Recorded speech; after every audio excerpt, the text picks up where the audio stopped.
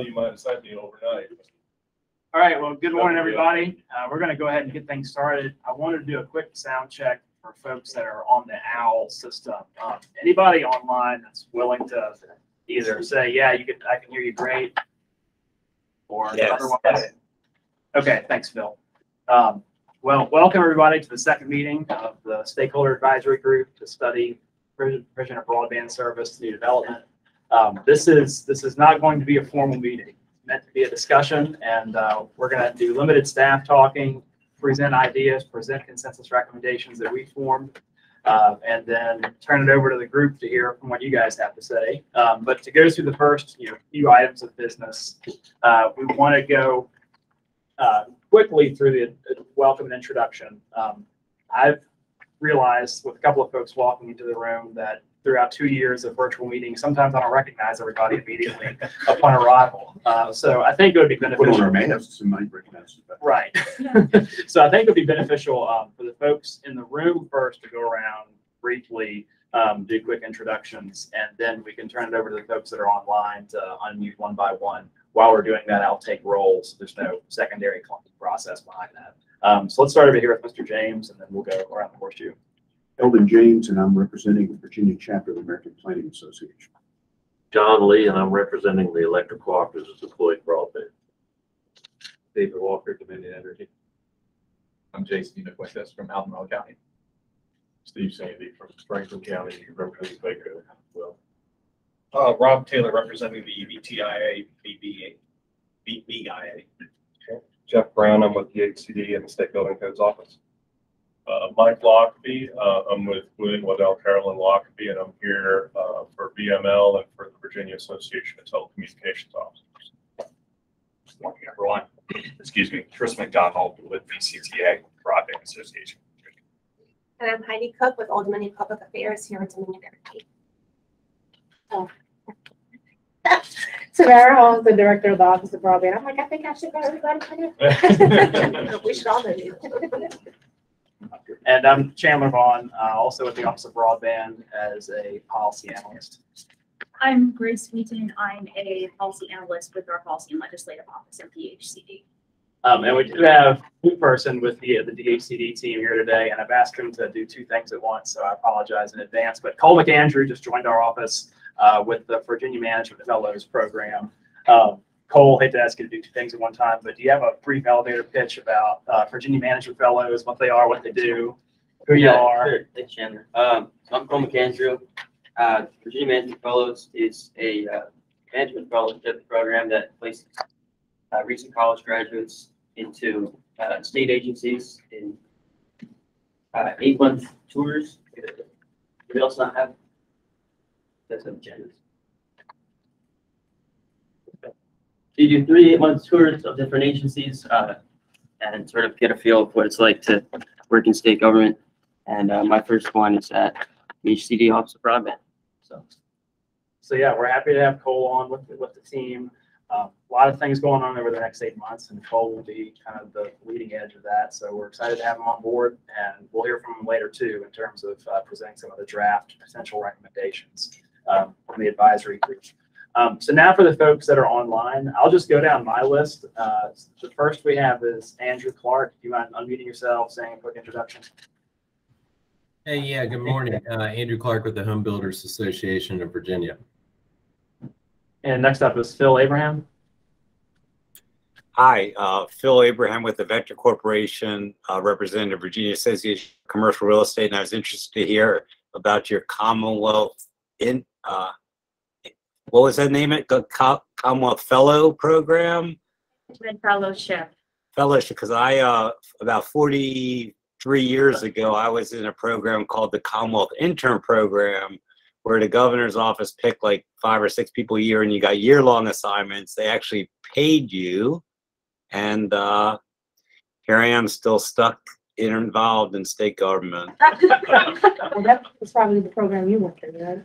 Yeah, that sounds about right. Anyways, very compelling. And we got to pick 3 state agencies of our choice, And one was the personnel and training. One was the lieutenant governor's office, where I first met Ben Dendy and Chuck Robb. And the third was the Office of Emergency and Energy Services. Anyway, enough, but it's interesting they have that back.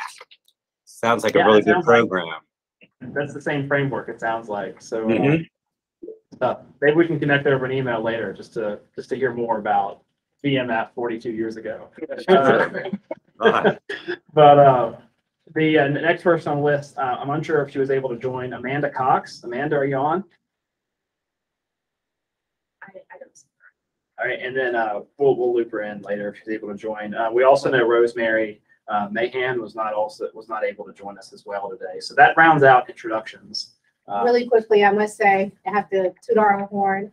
There is a former Virginia Management Fellow. I don't know if that's a good thing. No, because we have 3 folks that have gone through fellowship, currently in a fellowship. So Grace and Chandler Ruth have been in 2 different fellowship programs at the state, and then Cole's in the current one. So DHCD has been blessed to have folks that have gone through the fellowship programs at the state. So I just want to toot our own horn.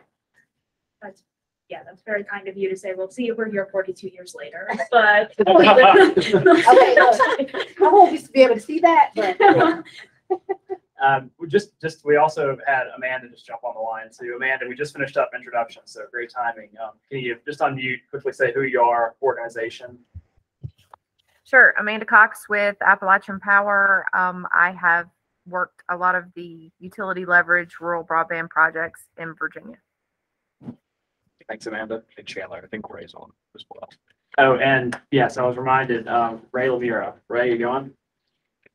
Ray Lemira, VCTA, the Broadband Association of Virginia. Thanks for the reminder, Tristan. Yeah. So going on to the next slide, we've done that. Quick review of the agenda.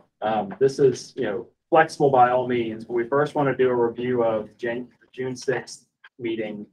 Then we're going to go into draft recommendations. We'll, as DHCD staff, go down the list, consistent with what the handout Cole just sent out was, as well for the folks that are online. Same order as that list of draft potential recommendations from the Stakeholder Advisory Group. We'll have a break after that. That break might coincide with lunch. We'll just see what the will of the group is at that point. Lunch should be here by then. Then we'll go back through the list for a discussion of draft recommendations. The intent behind that is we don't want this draft list of potential recommendations to seem like an either-or setup. I think there's some things in there based on the discussion today that could be looked at as complementary, where 2 or more things are brought to the table or recommended from this advisory group. We don't want it to be seen as a one by one. That's why we'll go through the whole way and then go back and redo it again and talk through them as we go. Working lunch, which could roll anywhere in the agenda. And then we'll have a public comment period for any folks that may join us later in person or might be online and talk about where we go from here.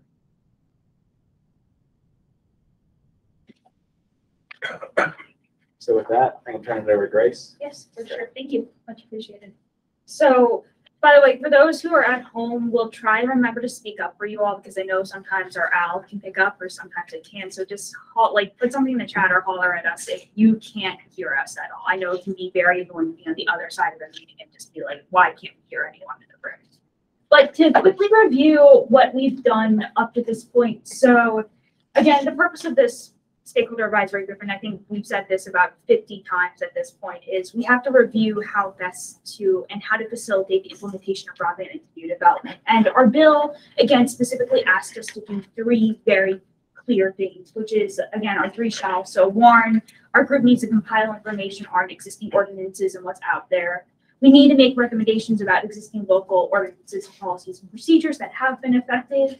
And then we need to identify consensus recommendations to existing state law and presumably policy that would facilitate deploying broadband into new residential and commercial development. So and we spent much of the first meeting going over that charge, getting a sense of what we needed to do, and identifying the problems that lay in front of us when it comes to implementing broadband into this new residential and commercial development. From that insight that we gained from the first meeting, we had some additional sidebar conversations with members about what just to gain a little bit more clarity about what may be needed and what is recommended. And from those conversations and that insight and the background research we have done, we have developed and we've produced our draft recommendations, which, and Chandler will start that discussion here. There we go. So those are our charges for the people at home. And then very familiar, we are at our second meeting, right? And just as a quick reminder, again, we're going to have our final meeting on September 1st.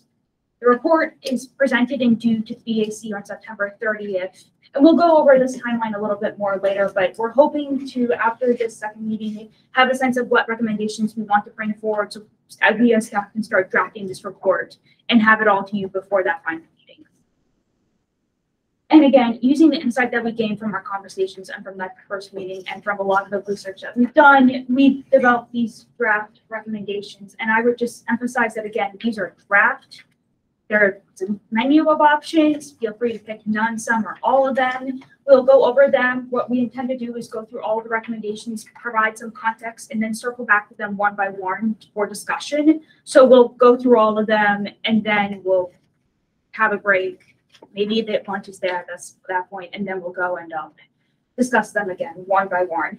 Also, we had it added at the end a slide for other recommendations. So if you have an idea that wasn't necessarily on that list that you would like to bring up, we will have time to propose those ideas and have that discussion. But that would be at the end of all of these things. So with that, I think, Chandler, if we're good, let's start going through our recommendations, and then we'll see where we go from there. Sure. Yeah. Makes sense. I'll take the clicker back. Start passing back and forth. Makes sense. One of the things we heard in individual conversations after June 6th, before this meeting, was the primary pinch point was cost responsibility. So if there was ever a requirement, as the original bill introduced, if there was ever a requirement that broadband service be provided to new development at the time of construction, whose responsibility was it going to be to pay for that cost? So we heard that, essentially almost as a non-starter in the ways of, assigning cost responsibility. So I think you're going to see that a lot of the recommendations, at least the suite of recommendations we're offering, are to promote coordination between the entities in the development process that would help broadband be ready to be deployed or be deployed at the time of construction. So that's what frame we're coming at this from. But don't interpret that to mean that another potential recommendation can't be brought up by the stakeholder advisory group during this meeting. This is just a list of options. Things can be brought up. Things absolutely should be critiqued as we go along. If there's any questions as we go through this explanation process, cut us off. Let us know. We want to do potentially as much as we can. We want to do all the explaining through this first run through.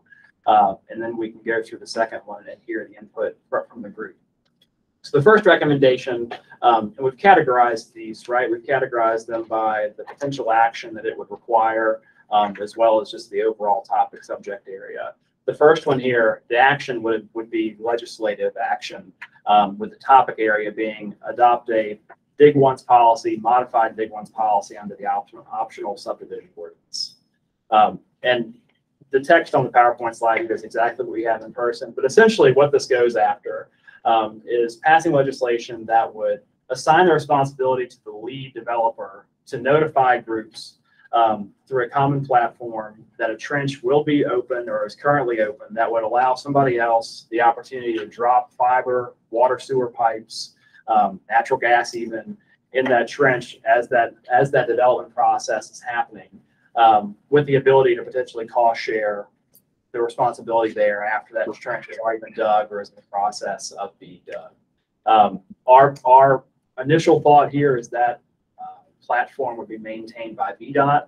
And I want to emphasize here that the scope of what this Dig Once policy is in the draft recommendation, the intent behind it from DHCD, we're only looking here within the subdivision ordinance, right? We're not trying to make a statewide swing here at what a potential Dig Once policy is. There's a lot of examples across the country of what a universal Dig Once policy would be. We're specifically looking into the subdivision or the optional subdivision ordinance here, to where if a local government wanted to take on the responsibility of notifying groups that a trench would be open and require that notification from developers, they would have the opportunity to pass that kind of ordinance in their optional subdivision ordinance at that local government level. Questions? Chandler? Go ahead. This is Phil. The slide doesn't, you mentioned residential, but it doesn't appear limited to residential. It appears to all development. Am I correct in that, the way this is drafted? So I guess I can clarify, the intent of it wasn't to be all development. Okay, that helps, because in the commercial side, there'd be some, you know, I think some significant concerns possibly with something like this, to put the onus on the developer. Sure. Yeah, no, I appreciate that. I mean, I think that that was a good clarification point. But yeah, the intent of this right now, from DHCD's point, which can be edited in any way by this group, was just under the subdivision ordinance, which would primarily be residential. Chandler, if I can just butt in with one thing, I think we're forgetting the importance of VDOT in this particular situation. Larger cities and larger towns would, by necessity, know, but counties and smaller towns, they oftentimes don't know that a trench is open because VDOT is doing the permitting and inspections. So, or if there's a private road, they don't know about it. So those are issues, and so the people who actually have the road open would need to be involved, or again, VDOT, which we do. No, that's helpful. Chamber, talk a little bit more about administration of this.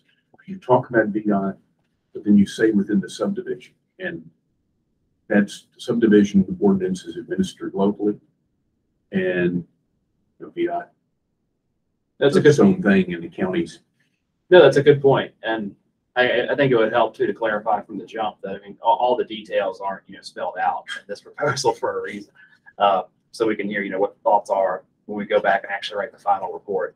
But no, you bring up a good point, and I think that the flexibility there would be, would this be administered by the local government or would it be administered by VDOT? You're right to point out that of course VDOT may not have a role in that process locally.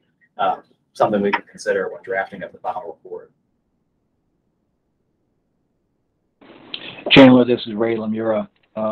There's one other issue I see in here, and this is something I know Michelle Gowdy and I have talked about for years, but each locality has different requirements for public notice. So you're going to have a cornucopia of different timelines related to this as well. Understood. So Ray, this is Tamara. Are they not all following just the traditional public notice requirements? Yeah, localities follow what's in the state code. Okay, because I thought, I mean, I come from Chestnut County for a very long time. They may do additional notifications, but they must follow what's in the state code. At the But minimum. for different kinds of notices, the code is different. Okay. And there are, I can't even tell you how many different. Is there a work group about that now? Pardon me? There's a work group about the public notices. Yes, there Yes, there is absolutely reviewing those. I'm not on that one. No, but some of our staff of the CLT does. So they are reviewing those, but duly noted that there are 50 million different ways and requirements that localities have to say for holding a meeting. Okay. Another issue, final issue that I would point out is, again, it's as Eldon pointed out, the subdivision ordinance is not necessarily where you would put that sort of permitting. You might put it more properly, I would say, in terms of franchising, but franchising, of course, is optional and very individually tailored. So that would put it more in the range of probably somewhere in Title 56 of the code rather than 15.2. Sorry for dorking out on the legal stuff. No, we need it. No, we'll need that eventually. So, Phil, you have a hand raised, and then I'm going to say one more thing. I think we'll move on and rebat this in the second portion. But Phil, go ahead. Yes, having already been clarified that this is residential, of course, my members do a lot of mixed use development, so we remain interested with Andrew in the impact of putting this burden on the developer. One thing I will say is we're spending an inordinate amount of time dealing with stormwater requirements right now, and you would the time a trench would have to remain open could create stormwater runoff issues and all that kind of stuff. So I think that has to be worked into the discussion too. How long would this trench have to remain open, and the developer is the one who is subject to violations and DEQ showing up on their door if there's a stormwater event. Chairman, let me go ahead and fire the first shot over the bow. It's a rare occasion, and that I'm putting on my electric utility hat now, when we leave a trench open at any time, overnight especially, because of liability concern with trenching in electric conductor is a lot different than slicing up the ground and laying a piece of fiber down there. And I'm certainly not going to endorse a natural gas line being laid right beside electric conductor. I don't think any of us want to do that. But this one's going to be a tough one for the electric utilities to swallow. In addition to that, if my crews are out there in the middle of the night at 2 o'clock in the morning, we got somebody who doesn't have power and we're digging up a line, I don't want to have to be concerned about cutting Verizon's line or anything else. If it's mine and it's down there, then I have to accept responsibility for mine. But my guys, when they're out there in the middle of the night in a driving rain or snowstorm trying to get somebody's lights back on, that's the only one objective they have at that time. So, you know, this is going to be a little bit of a hard pill for the co-ops to swallow. I don't know where Dominion is on it, but I'll tell you that's where we are. Definitely a safety concern. But I'm trying to connect it. Maybe I'm missing something here. You know, some of these areas that I believe what's happening and trying to ensure broadband services in more unserved areas today where a development takes place compared to an area where there's access at the front of a subdivision to go in and build. And that for Dominion, we have joint use partnerships with individuals to do joint trenching. So is it really about, you know, the neighborhood, it's or the community, the subdivision itself, or more the infrastructure that needs to be in place, you know, to actually allow that connection in the subdivision? I may be missing something. You can't just build the fiber in the subdivision. You know, you have to have backhaul. You got to be able to connect it somewhere. So where is that? Sure. No, and I think this is something that we tried to splice out during the first meeting. But you know, this scenario would apply to, you know, in a well-urbanized county. Let's say you're operating on the edges of Charlottesville, right? You know, there's already mainline fiber cable on the road in front of a development. Maybe now under the current operations, there's a delay between the time that cable is run off the main line to homes based on when those homes are actually occupied, because there's not enough of a density drive to deploy that cable or fiber. This potential dig once opportunity would have the ability for ISPs through a cost share agreement, maybe with an electric provider, to be further incentivized to deploy cable or fiber on the front end of development rather than waiting until you know, the population density demanded it. Could I just jump in? Philip has been, or Andrew, sorry, Andrew's been waiting pretty patiently for a chance. So Andrew, I see your hand raised. Do you want to say something? Oh, no, Grace, go ahead. My question or comment was just generally about the administration of it, specifically the public notice piece. And I forget who was speaking before, but, you know, would that public notice be required to be sent out, posted, and no work could kind of commence until that notice closed? But a few of the folks kind of hit on that point. So go ahead, Grace. Sorry about that, Jason. No, that's fine. So I think part of the impetus for bringing this up, and I was the one that brought this to the table last meeting, is the fact that while we've been talking about getting unserved locations and making sure that unserved locations are addressed, that is a runway that's ending, right? Like we are getting to that point. And so I think that a valuable thing to consider is what do we do after that? And I think one of the impetuses for a program like this is lowering the cost of a project in a overbuild situation. And for us, encouraging overbuilding increases competition. That's not something that necessarily everybody at the table wants. But it's something that's important for us to make sure that our residents are getting the best opportunity at the best cost. And so a project like we have, well, I'll just throw in my neighborhood where we started with 2 incumbent providers who at the time of development, they had the opportunity to lay down conduit and put in their service. And then 2 additional providers wanted access. They were granted access. And so for about a year and a half, everybody's yards was just ripped up. Roads were ripped up. And so avoiding that and avoiding the cost has the potential to increase competitiveness, especially in lower income or more urbanized developments where the cost for trenching, ripping up the roads is going to be significantly more expensive. I can say anecdotally, I have a project where I'm representing the owner doing a pretty significant dark fiber build. And by reaching out in a targeted way to people who we thought might be interested in doing co-build various utilities, we've been able to cut our costs 25 or 30% for those co-build areas. And that could be significant for developments that are kind of on the edge of whether it makes economic sense to do that build. Steve? One thought versus the localities required to do notice. Would there be any opportunities to use Virginia 811 for this? Because all of these people are already part of that organization, and I think there probably should be some sort of notification process through Virginia 811 to say, hey, we've got this open trench or this opportunity here. I was thinking that might be a better way to kind of get the word out to people that the opportunity is there.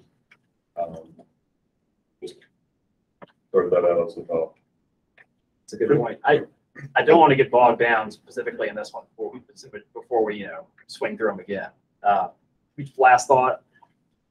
For those who would be installing the fiber, how much advance notice do you need to know there's going to be an open trench? It's not like, hey, we're opening a trench tomorrow, and they're going, oh, great, we're there. No, it doesn't work like that. Well, for us, around it's we can't just snatch a crew off a project and go. How much advance notice would you reasonably need? I'd say for us, it'd be a minimum of 30 days. You got to think too, many providers are planning their builds years out, right? Their investments. So it could be a long time, if they're not going to be in the right area, if they're planning for a different town at the time and they're not planning over here, they're not going to be able to go in because they don't have the funds set aside for that build. Basically, if you don't bring the ISP in, the developer doesn't bring the ISP in ahead of time to explain to them their build plan, then he might not even have the right fiber he needs, right? It depends on how the development is going to be laid out, how many homes you're going to be passing and everything else. Again, I always think of if you have a developer who's building a new residential area and they're not talking to utilities and ISPs, they're not planning on selling their lots anytime soon. I don't know if anybody who's going to go out and buy a home now that doesn't have internet access, preferably fiber internet access. So to me, it goes back onto the developers. If they want to sell those lots, they're going to have to coordinate this. And it needs to be coordinated. And that's what we're doing now with a lot of developers. If they're bringing us in on their planning stages to say, what is it going to cost for me to do this? That's what I was actually getting ready to ask, that during the site plan review process at the local level, is that coordinate? I mean, I come from Chesterfield. I don't know what happened on the broadband side. I know that there was barely coordination within, so they created a unified process. So I was just curious. I was actually thinking about that. Is it better around the site plan review? Of course, it could be 20 years before development actually gets built. Yeah, but you're gonna put one size fiber in for a development that is going to start off with 100 homes, possibly go to 500 homes, versus a development that's only going to be capped at 100 homes.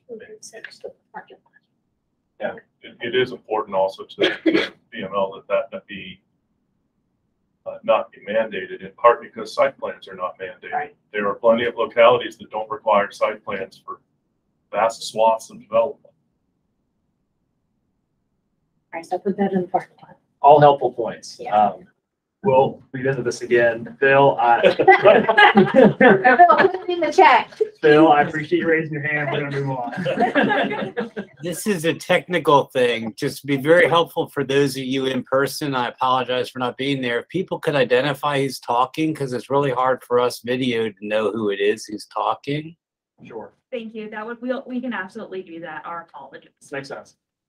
The next section is a different category, right? Still legislative action, but not per se a dig once policy, but adopting coordination policies across these different groups involved.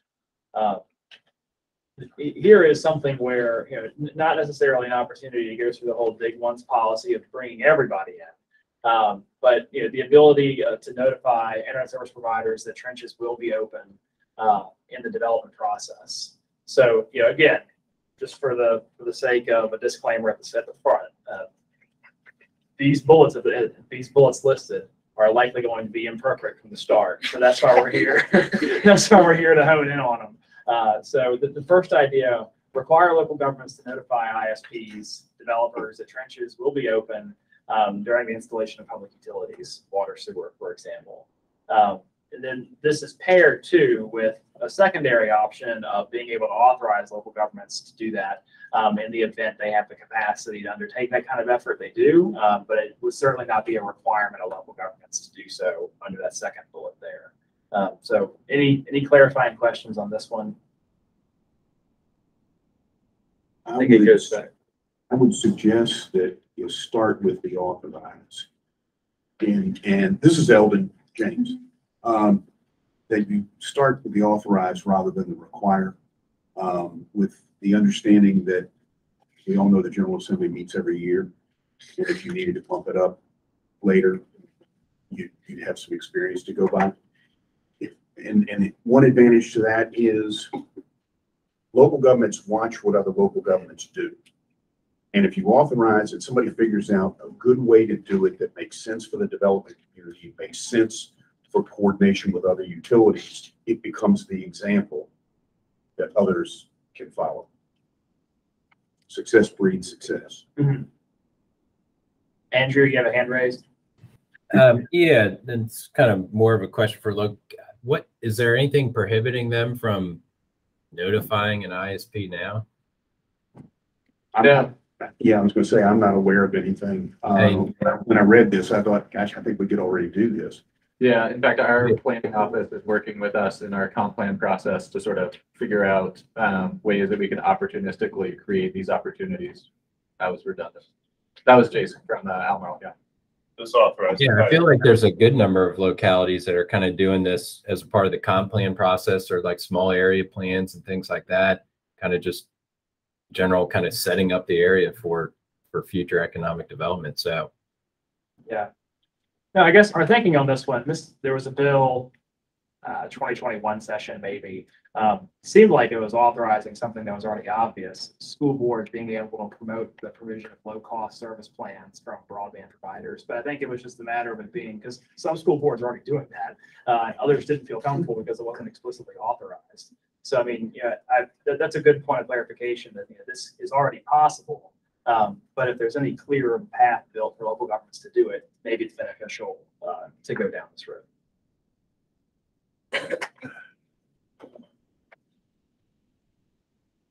Yeah, this is Ray. This is Ray. I don't see that there's a need for legislation to do this. I mean, anytime you put in legislation, it opens it up for mischief. And, you know, it is just, I think, you know, VML and VACO and we are all working together to improve and enhance communication. And I just don't think that this bullet point is necessary.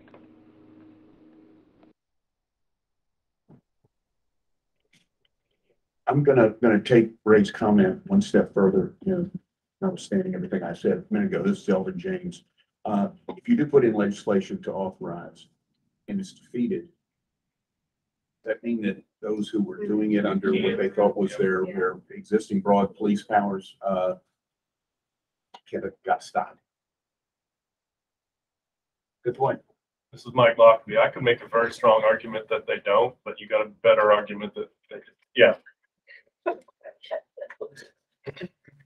I guess the bigger point here would be is if local governments are installing conduit, are they requiring that the internet service provider use that? And can they require that? I think it's excellent. Rather than River Street coming in and saying, well, we don't like your conduit, we want to put our own conduit. Yeah. I think that'll be the discussion point on the next one too. Yeah. I think localities can do it if they want. I think we have that ability, but the question in my mind would be, can I make you go in that conduit? And that's where we've had the issues is certain companies they want to do it their own way and they don't want to do it. Yeah. You know, they have their own way of doing it and their own materials and, you know, all that, which makes sense. But it just means it makes it hard for a dig once policy when everybody has to dig their own way, put their own thing in.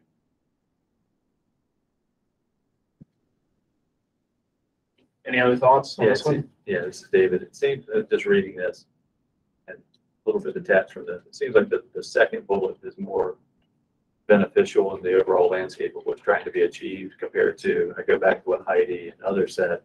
If somebody provides notice to River Street about, hey, we got an open trench over here, it's not like, I don't believe you guys are just sitting around, would be sitting around waiting to say, well, let me just run by this neighborhood and put some fiber in. I mean, that's just not the way it works.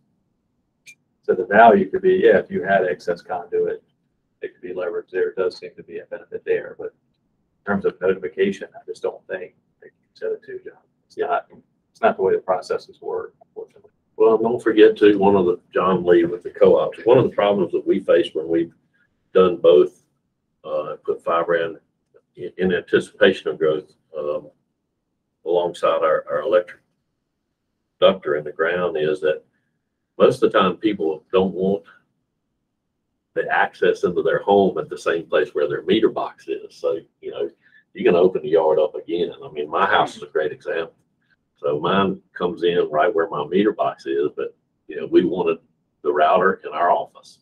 So we had to go back around the house and trench in anyway to get to that place. So I mean, it's still a challenge, you know, even it's not that you're not going to have to go back in and probably throw a trench down to get to where they want it to come into their homes either. So it's the challenge doesn't end there. Sure. So. This is Mike Lockerbie. This bleeds into the next two topics as well, but this authorizing local governments to install conduit, that might actually be useful insofar as currently public service authorities have express authority to do that. And some of them do. They lay 3-channel conduit and maybe they put their own 12 strands through it, but then they have 2 more open channels. Local governments, many of whom operate their own utility, don't have similar authorization. I think some of them do it under general police power, but it'd be nice if it was put somewhere that it was clear that they could, in the same way it was for public service authorities. Sure. So, I mean, just to explain the next point, it sounds like it's a good time to transition. Authorizing local governments the ability to install conduit, be able to lease or give that conduit to an internet service provider in exchange for, you know, incentivizing the service be made available on day one of a you know, potential move-in and a new development. Thoughts, questions, discussion? I know I'll prompt this one. I know there's not a lot of standards out. The standards between different ISPs vary greatly when you're talking about conduit, right? You know, the ISP-A might want 4-inch, ISP-B might want 3-inch, but then 4 channels within the 3-inch conduit. So it's just, I think there's a lot of complexity around that item to unpack, but general thoughts here on this idea. This is Mike Lockerbie. As to point number 1, that would be very nice to have. As to point number 2, that's already mostly mandated for comprehensive plans. So it already exists. So Mike, are you talking about the second bullet in the 3rd subject there? Yes, sir. Yes. Well, I think we'll be on that one in a moment, right? I think you're talking about comp plans, right? Yeah. So I'm going to the next topic. We'll go for that. Yeah. We'll go. Sorry, thought we jumped. So we can revisit this one later on as well. Actually, do you want to, yeah, I'll take it. Pass it over to Grace for the next point. Alrighty, so Okay, you're going off the first one. we can stay on this one if you want to. Yeah, it's just kind of the same comment, and I kind of like to hear discussion from some of the folks that put fiber in is, if local governments did this, would you even use it? I think it's really the question. Because I think we would, Franklin County, and I think other counties across the state would probably consider it as an incentive to development, but if nobody's gonna use it, what's the point? So, yeah, that would just be my thing. Would it be better to have a financial, hey, you guys put it in, here's some dollars to do it versus us putting the cost? Name and organization. Steve Sandy, Franklin County. Right. It's all right, just for people online. Yeah, so this is Rob Taylor with the TIA, also Virtual Networks. And we're an ISP, and we like to vary our fiber. And, first thought is, you can't look a gift horse in the mouth, right? There's cost there with the fiber in. Now, if you do it properly, then sure, we want to use it. If you do it improperly, it doesn't do us much good. So it all goes back to the coordination, right? If you're going to say, hey, we have this development, and here are the plans, and you were to bring us and or other ISPs in to say, if we were to put the conduit in, how should we do it? And you do it in a way that we would be willing to install our fiber in. And if you sleeve it so that multiple fibers could go into it, then you would also get the ability to, where you have multiple providers. I mean, that could be an opportunity there. But if you just put the conduit in and you think, well, we just ran all this conduit in, but you don't have handholds in the right locations, you don't have pedestals in the right locations, you don't have it designed properly, it probably won't do as much good. But it's gonna be really hard to design it for multiple users. Well, I would think most users would use the same way, use the same type of configuration, but yeah, then you get into Your the fact, handhelds are gonna be in different right, spots. yeah. Then you get into the fact, well, I really don't want my handhold to be in the same location these guys have their handhold, because now I have to open the handhold, work on my fibers, and if I damage his fibers, Exactly. So it does. I mean, it gets very convoluted very quickly, but in an effort to encourage development, having the pathway there is half the battle. And then you get away from the fact where you've got an existing development, and somebody has to come in, tear the roads up, tear up the sidewalks and everything, to put a new fiber in or something. Jason from Albemarle County. On that, and to stray a little bit off the development question, but if the same channel conduit was running along a main road or a secondary road, especially in rural areas, would there be additional incentive there to utilize those conduits for broadband expansion? To say to overbuild an existing. Yeah. I don't know, because then you still have the business case, right? Because even though you have that interduct there and it's a lot easier for me to fiber in after the fact, there's still the cost of the fiber, there's still the cost of electronics, and I need a certain penetration amount to cover those costs to even make. And so that's why when you take a look at it, when you get into rural parts of the state and you're only passing 5 to 10 homes per mile, it's hard enough for me to make a business case if I'm getting 40 or 60. 10 homes per mile, we'd take that in a minute. Yeah, but you see what I mean? Yeah, you see what I mean? So, I mean, I don't think the business case is there if it's very rural, that even if you have an empty interduct for somebody to want to come in and overbuild the existing fiber network, because even at a really good take rate, there's not going to be enough customers there to come there. Going to dovetail on your points too, Rob, this is John Lee from the electric co-ops, the design and engineering, it still goes back to handle.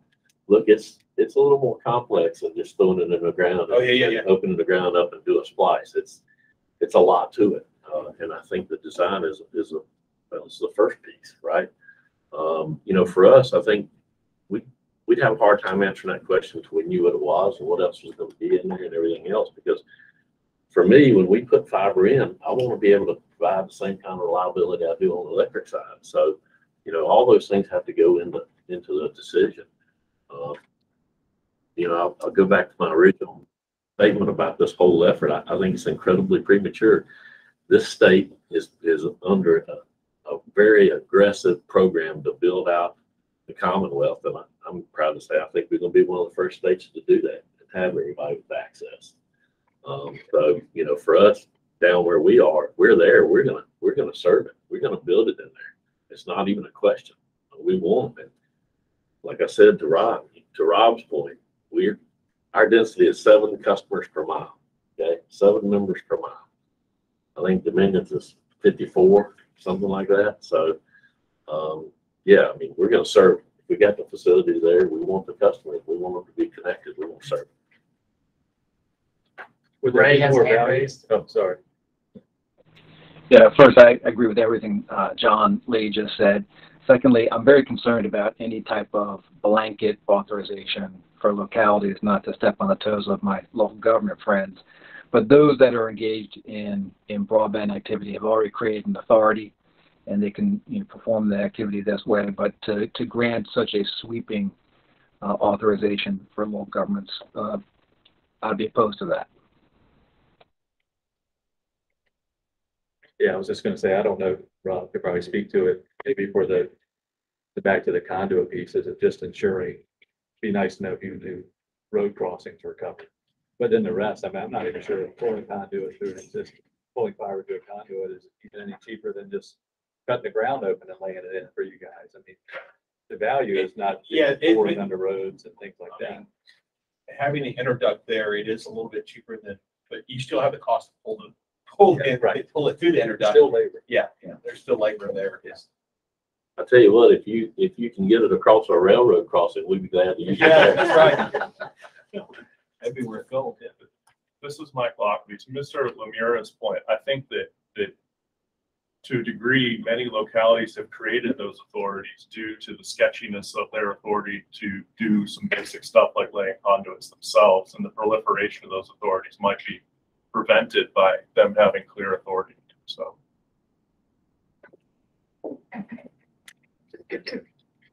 So Steve Sandy from Vaco and Franklin County. So this is, we're kind of getting to the essence of the problem here for us, is that really when and how to get the locality, the developer, and the internet providers talking sooner in the process. That's really the issue, and the other issue is the economic viability of those ISPs to come into those developments, and at what point do they come into those developments? That's, to me, that's really the crux of the matter, because even if I put conduit in, he's only coming into the subdivision when it makes sense for him to come into the subdivision and provide that service. And putting the conduit in may or may not give him that benefit or that incentive to do that. I have no way to make any of them do it. One of the concerns I have too is like, I can work with River Street and we can develop conduit that works for them. And maybe we put it in, I don't know about procurement and all of that from the local side of how I do that. And work with them and put it in and do it and everything. And then in our county, Chantel may say, well, why didn't you talk to us? We wanted to go in there too. But we won't use that conduit because that's not the way we would do it. And I don't know, I guess that's why we have this group, because I've struggled with it for years of how do we make this work and how do we better coordinate with or without legislation? How do we better coordinate these activities and make it happen? So Rob Taylor with BTIA, and just excuse my ignorance here, but right now, if you have somebody developing a residential development, they've got to come up with plans that get approved by the county, right? Right. Now, I know on this group, we have residential realtors and developers, and I'd like to know from them, are there any of them going out now developing new developments that haven't considered broadband as part of their infrastructure design? And if they are, do they have plans to even sell those lots in the future? I mean, because what I'm seeing is we have developers reaching out to us, asking us for quotes to help them design a broadband infrastructure in their new development. And we're giving them a price to say, this is what it would cost, and this is what we're willing to share, and this is what we're willing to do to start lining up these customers day one, but have the equipment to have these customers lit up 10 years from now when you're fully developed. So again, it gets back to the part, if I'm a developer and I'm in this to do a profit, I can't understand why in today's time I wouldn't be already reaching out to ISPs to get a price for them, just like I did to the utilities to get their cost, or from somebody else. So, Andrew, do you want to take that first, and Phil? And then Ray, we also see that your hand is raised too.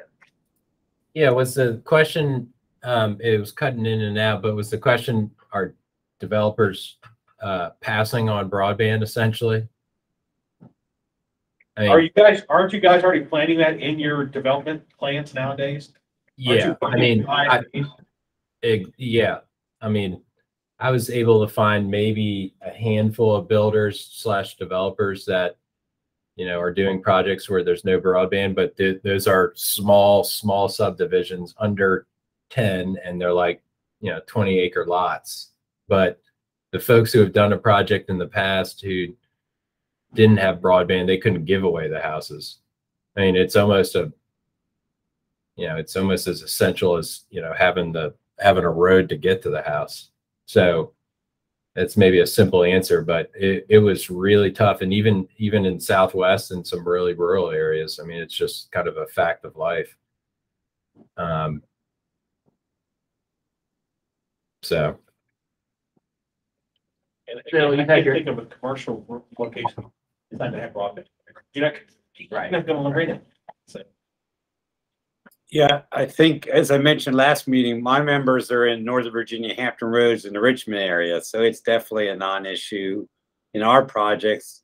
One thing I wanted to mention, just for informational purposes, VDOT was mentioned in one of the earlier points, and I represent a lot of highway contractors, and VDOT had a work group that Marty Williams headed up on coordination of underground utility work with VDOT, which was a huge issue and still is, and getting people coordinated.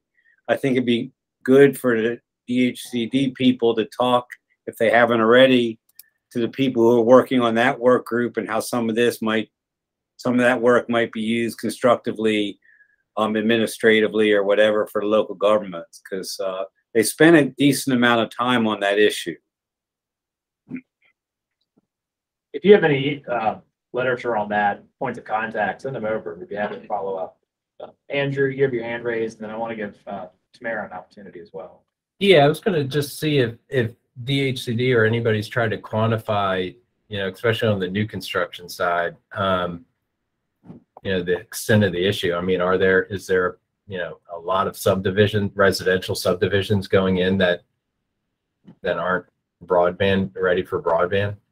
You know, so I think the the census every year publishes this characteristics of new housing and new developments, whatever they call it, and they break it down by, you know, who's got water, who's got sewer. I mean, get down to square footage of the lot. You know, every bell and whistle you can think of. I don't know if they include kind of broadband capacity on there, but I'm just trying to figure out if there's a way we can, you know, figure out whether there's really an issue that we're looking at, or, you know, this is kind of just, you know, it's just slowly happening. So in terms of analyzing to the extent of what new development doesn't have broadband service, and we can't, because of a lot of reasons, the proprietariness of service territory data, active build out maps, we don't have access to. We don't have good estimations based on, you know, how much new development is going in without broadband service available on day one. We could look into that in terms of census data. That opens up a different can of worms. But I'm happy to go back and do more analysis there. But I think that the idea behind this would be, you know, to the extent we can, encouraging that broadband service be available on day one. Tamara, did you want to? Yeah, two things. One, VDOT is hiring a broadband coordinator. So we had a call with the leadership at VDOT last Friday. And so one of the things is actually, if you're participating in a in a 2022 body project, you'll be getting some emails from Tammy and the team just because we're trying to help VDOT expedite the permitting process as y'all are submitting the permits because they don't know what's a body versus not a body. And so we had a car and we've actually sent over shape files of all the body projects in relation to the VDOT administrative office. So we're one, there's a infrastructure task force that we've been tasked to lead around broadband. And so we've been in conversation with Deputy Secretary DC and now coordinating with VDOT. So there's going to be more coordination between our agency and VDOT moving forward. And so thank you for sharing about the work group, with Marnie Williams with VDOT. So I'll check into that. And then the other thing was, I'd be curious, and maybe we have to pull Albemarle and Franklin, or maybe one of y'all's projects. I'd be curious because one of the things that came up when the new administration took office, we had a broadband briefing, and they were like, well, are you technically subsidizing, and I'm using air quotes for those of you who are not in the room, new developments, right? And so one of the things we might want to do is do a couple of case studies and pull with the body projects that are now being built out, and then what's already on the board for new developments, because we are in essence through at least some of the main infrastructure we're building out. While we might not go into an area where the housing is not physically there yet, we are putting in some of the main infrastructure. So it might be good for us to do some test cases, maybe in one in each region that we're going to be building out body, just to kind of see what's on the drawing board. Now, having come from local government in Chesterfield, I will tell you that I've had properties be zoned for 500 townhomes, and then it gets rezoned, and it's 100. It's gotten rezoned completely, and then so the density that we thought was going to be there is not there, and it's 20 years for that to happen. So I understand a lot of times that what's originally proposed in a site plan could change, and so trying to figure out how to put the infrastructure in may be a problem in terms of, as Evan used to say, the math is not going to work, right?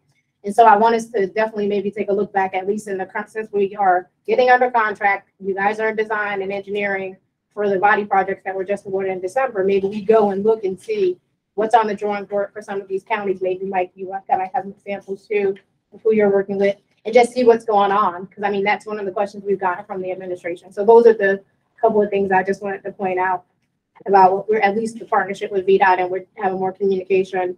And then also curious about where the body investments are going. We are going by where they're new developments. We're also circling back, because the issue has been we've got places in Henrico and Chesterfield that don't have access, and it's because they weren't built out with broadband in mind. And so I think that's where where this work comes from, is we don't want that to happen again. And so maybe it is happening again, and we just don't know because there's not enough data. I think let's move on to the next point. Yeah, and then after we get through this block, maybe that's when we break for lunch. Yeah, maybe around noonish for everyone and for the folks at home, so we can try and get through these. But now, I guess to move on to a different set and block of recommendations, these are ways in which we can help or like facilitate broadband development through local government. And we had in mind legislation for this. Again, I think Chandler said it. None of these bullet points are perfect. Please feel free to change them. We are here to take ideas. So we can move on to the first set of that. So it is our understanding that there is no clear or specific authorization for local governments to use local resources to promote the extension of broadband networks into new developments. The closest that we could get was that language that Chandler referenced earlier that has to do with broadband services to like the school boards and for the purpose of education, which is not new development, right? Two very different things. Also, we were thinking when we wrote this that without the explicit authorization to do it, that it may hinder local governments from taking those steps. That said, again, I think there is, I think it was Mr. James who mentioned that if you try to do something through legislation, the General Assembly defeats it, what type of pickle are you in? So I accept that fact. But the recommendation here would be to give local governments the explicit authority by local option or whatever vehicle we think is best as a group to use their resources for the extension of broadband into new development. And so that would be, that's pretty much the extent to the recommendation itself. would solve, it would, we think it would help solve maybe some of the coordinations and the ownership issue here. But I would be, again, we'll pause for thoughts here. And I see that Philip has his hand raised. So be curious to see what he has to say first. Thank you. I guess I'm getting the feeling like maybe what's more in order is a best practices handbook of some sort rather than all this authorizing local government, because I do think for those of us who spend time in county cities and towns and send local government committees, localities have very broad powers. Obviously, cities have broader powers than counties, but counties still have pretty broad powers to do most of what we've talked about already. So maybe best practices recommendations for localities, so they might not have thought of it, if that's true, might be okay. But I just don't think so far this one we need legislation authorizing this. That's just my thought. This is Mike Lockerbie. I think that is probably 90% true, and I agree with that statement. However, the concern that local governments constantly have is that they are prohibited from having or promoting broadband. That puts them in the position of, if they want to do some very basic stuff that's going to enable, such as putting in conduit or helping a broadband provider to, or even making grants. The State Corporation Commission, for what it's worth, thinks body is rather sketchy. So because of some legislation that puts a lot of the body stuff, arguably, there's no law out there, but arguably into the purview of the State Corporation Commission. And thank you for holding them off. But I imagine you've done some work to hold them off. So having it be clear that at least some basic stuff, as well as making of grants to private companies, would be helpful. And it would probably head off a lot of localities that are very much not interested in having a wireless services authority and are on the fence from deciding to create one. And also, I did want to note that if you create a wireless services authority as a local government and then provide them access to any of your conduit, you open up that conduit to any private provider that subsequently wants to, which I think might allay some of the initial pain in the gut that I also have as a person who represents some owners of some private side owners of broadband once in a while about having the broadband authority there, but then just gobble up the local government's investment there before I had a chance at it.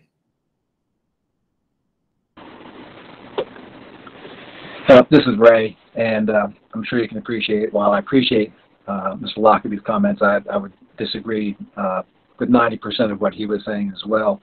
And again, I think I'm a little concerned with the word promotion. I don't know what that means. It can be very, very vast into helping to identify programs that exist with already existing broadband providers. Also, this is not identified to unserved areas. I think that's one thing we're missing a lot about. A lot of this discussion is we need to be focused on unserved areas. And if you've got a Swiss cheese hole, then that's something to talk about with the local provider and the local government and the developer. But this is, I'll be opposed to this bullet point as well. Certainly understand, again, none of these are preferred. Understand that the language here is not necessarily the language that we would put in a bill if we did a bill. So promote, I think what we had in mind when we were writing this was to clarify what local governments are allowed to do and what they're not allowed to do, because at this point it's, as a Dillon rule state, unless you're explicitly given that authority to do something. I know some local governments tend to have some heartburn over doing something that they're not very clearly or don't have the express permission to do. So this was something I think we had in mind, just to be like, no, you're not going to get sued if you do this, right? That was, I think, the intent of this bullet point. And to Grace's point, I mean, we've had folks get body awards and say to us, despite that we partner with X company, And we go, well, you got to help market the service to the area. And they're going, well, no, we can't do that. And I'm like, but you just got a multi-million-dollar grant with X ISP to build out broadband.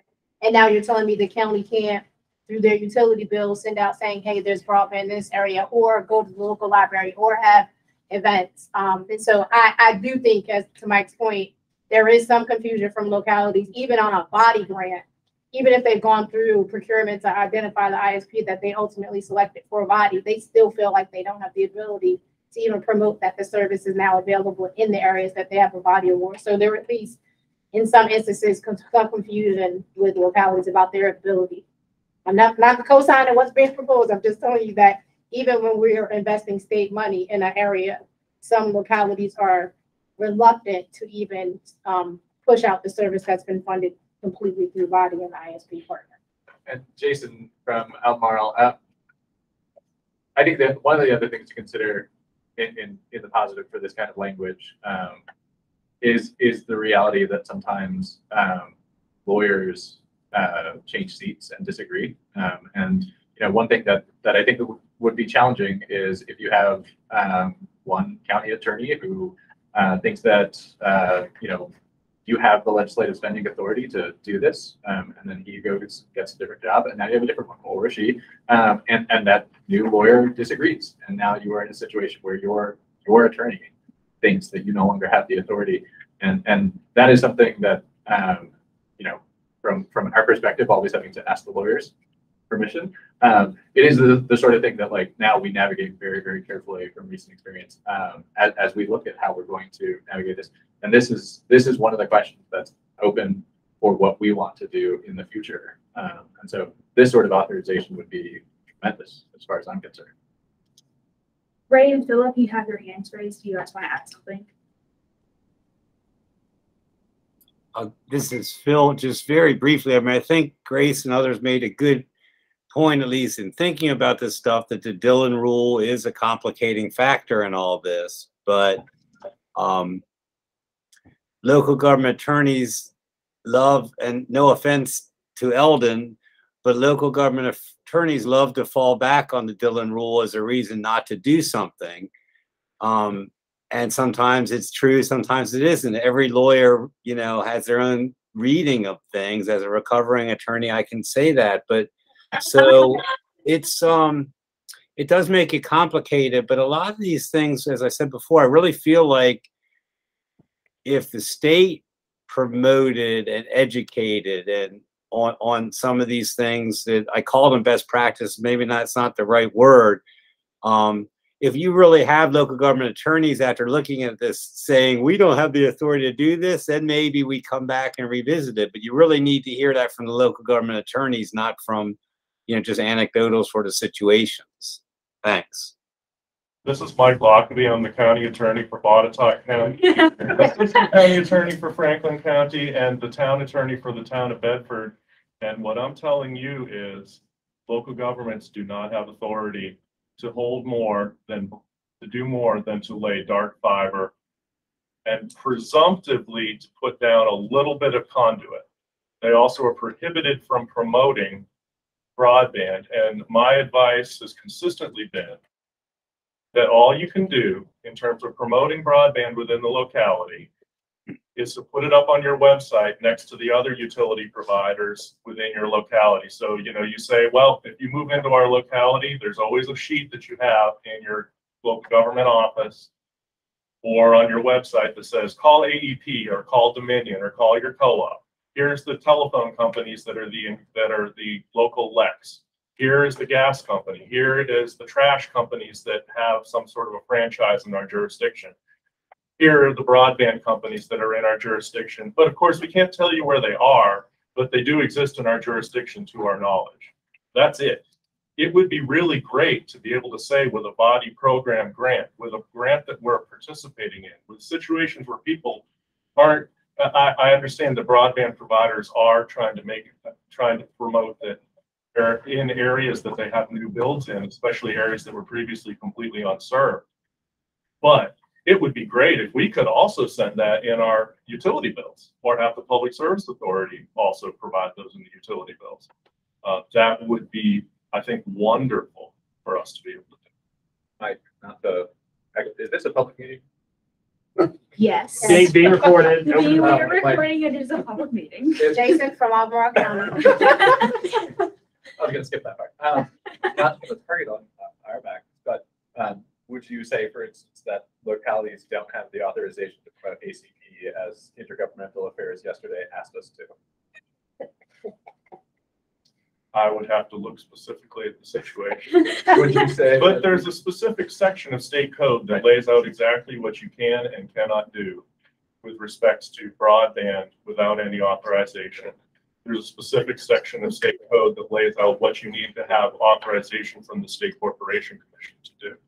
And it's not at all clear, which is why people can disagree in the gray area there.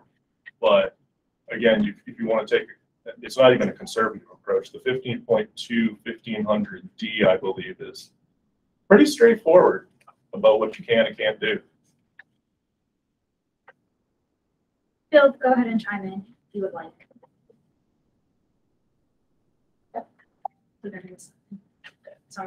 There's been some hands raised and taken down online. Any folks that want to chime in, feel free to do so. If not, I think we've saturated this one. It might be a good time to go on to the next. Can I, maybe Steve from Baco, Franklin County, just thinking through like a real life example of what we kind of run into. And so we've got a developer, and I'll just use Shintel because that's who's primarily in our area. They've talked to Shintel. Shintel says, yeah, we can get internet service there. It's going to cost, let's just say, $500,000. Developer says, I ain't doing that. That's too expensive. It's too costly for me to do that. Can't afford to do that. Hey, county, what can you do to help out? It's, if they come to me and say, if the developer comes to me and says, hey, we need $350,000, we can make this happen. I don't have the ability to just go to my board supervisors necessarily and say, hey, give Shintel or developer B $350,000 so we can make sure this neighborhood has internet service. And so I'd love to hear some discussion about that particular type of a situation. And the numbers are made up, of course, you know, but that's a common situation that we have is for me to do this development and make my numbers work and for me to provide this extra service of broadband. Because typically what we saw in the past is, well, broadband is at the entrance of the subdivision. You make it work. And so a lot of our body work has been, hey, now we got to get into the subdivision because 10 years ago, 15 years ago, it wasn't as important as it is now. So I agree with Rob that now I think that problem is less than it used to be.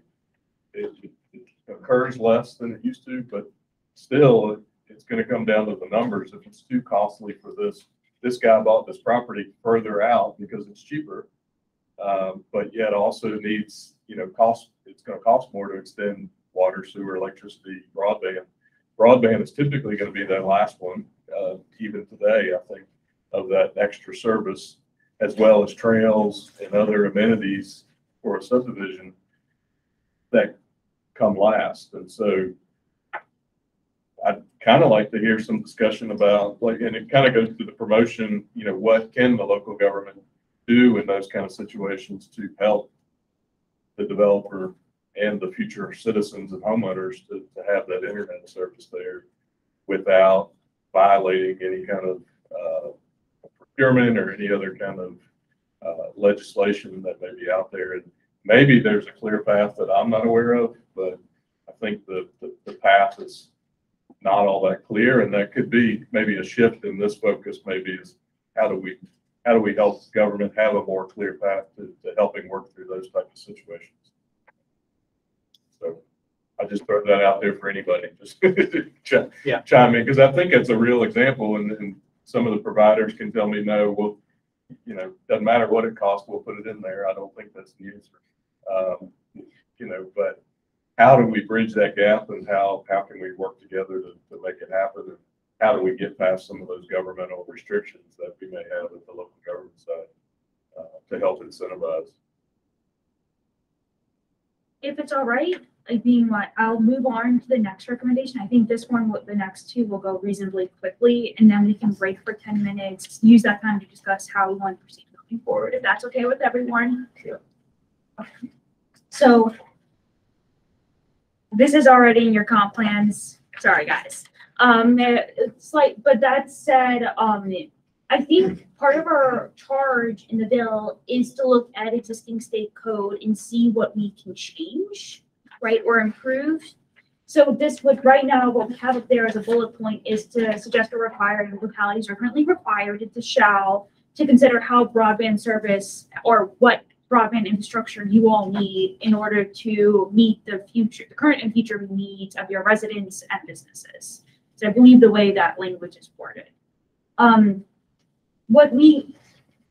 Given this, I think maybe there are changes that we could make to this legislation, if it's at the bare minimum technical. I think the text references the Center for Technology or something to that effect that is not in charge of broadband information. We could change that to the Office of Broadband. So this could be a purely technical amendment if we wanted to, or a purely technical recommendation. Also, we could maybe consider what else we may want to include in it. The second bullet point would be to, and this is from our background research that we did a little bit on, would be to to consider, the city of Boston has a broadband ready questionnaire that they give as part of the design. I believe it is part of the design process to their developers, basically being like, here's a list of 5 questions, not hard at all to do at all, but have you thought about this before you build out broadband? Or have you thought, like, just very basic questions? So maybe suggest or require for local governments who do have, like, again, every permitting process is very different, but maybe incorporate something like that into the design, construction, permitting process of local government. So we have that coordination between the developer, local government, and ISP at the onset, which is so important to y'all. So questions, comments, concerns? And just to tag on before we kick it over to Andrew, who just raised his hand, this was something that was brought up by VCTA during individual meetings. The discussion was potentially Spotsylvania County that had a broadband ready form for developers to go into an area eyes wide open about whether or not there was broadband service or not. We reached out to Spotsylvania. They weren't aware of a form. We can still, but that's not to say it doesn't exist, right? Maybe it's another one of those S counties up there like Stafford. Wanted to put that out there. There has been some precedent of this in Virginia for a broadband ready development form that folks would fill out during the development process. Thank you, Spotsylvania County, for all the work you did on this. Sorry to make you, if you're on the call, sorry to have made you go tilted windmills for a little bit, but we appreciate the work you did. Andrew? Yeah, it's similar to my question earlier about what's the problem we're trying to fix. I mean, the comp plan, and if Michelle's still on the call, we've had a lot of comp plan discussions over the last couple of years. I think it's already got provisions related to planning for existing and future broadband needs. Yeah, and this is Michelle. I would agree with you, Andrew. I think we've considered many things in the comp plan, including broadband. And I'll come to the defense of my local government friends. I mean, that comp plan, it's like the statutes become the dumping ground of stuff people want to fix, and let's just require them to do this. And that's why some of these comp plans take years to finish out. And we're just kind of saddling with them with more studies and more analysis, and local. I mean, that comp plan process can be pretty thorough, and they're looking at all those different things. So I guess my question is, what's the need? I understand the need for comprehensive planning, but what is there something they can't do that we feel like they need to be able to do under the existing statute? I think this was just an opportunity to see if we wanted to tweak the existing language to better cater to new development. But I mean, it's I understand the concern about putting another thing into the stack. Michelle, we hear your concern about, I'm sure we understand the concern about the work that goes into comprehensive plans and how long they can take. And I will jump in. I know if you've written a body application in the last 5 years, we kind of said, hey, if you haven't had a broadband plan, a local plan, send us the section of your comp plan that mentions broadband, and it's literally like a section of the comp plan that mentions the word broadband. And so and coming from local government, we get it. Like we definitely get it, but there are some inconsistencies across locality as to what that looks like. So I just want to point that out, that we do have what have been the efforts around local broadband planning, and we often get the one page from the comp plan that says we want to do this. So. This is Steve from Baco. Is it possible a little twist on this would be utilizing the mapping data that you guys? We thought so. We thought about amending it to be like use year. like analyze the underserved individuals in your area. Like make, instead of just be like what is the future, like instead of just being like consider the future infrastructure your residential and commercial development means, which could be, the language is deliberately broad to basically be anything. Maybe make it a little bit more specific and be like, think about this a little bit more. Here are the, like, again, like maybe name the Office of Broadband in that legislation. I will also be mindful that this was Senator Boysko bill from 2018. So, but I don't intend to completely, yeah, I don't think the intent, I just want to be mindful of that intent as well. So, she was the one who carried it and actually introduced it 5 years ago or whatever.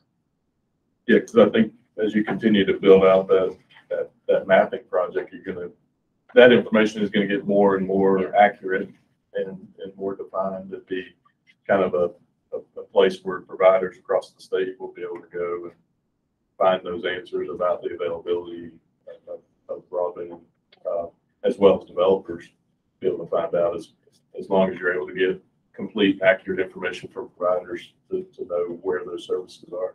I think that's what I was trying to allude to when I said maybe take the body investments, maybe take proposed new developments, get permission from the providers that turned in the map data, because I know we can't share the data outside of the use of the map.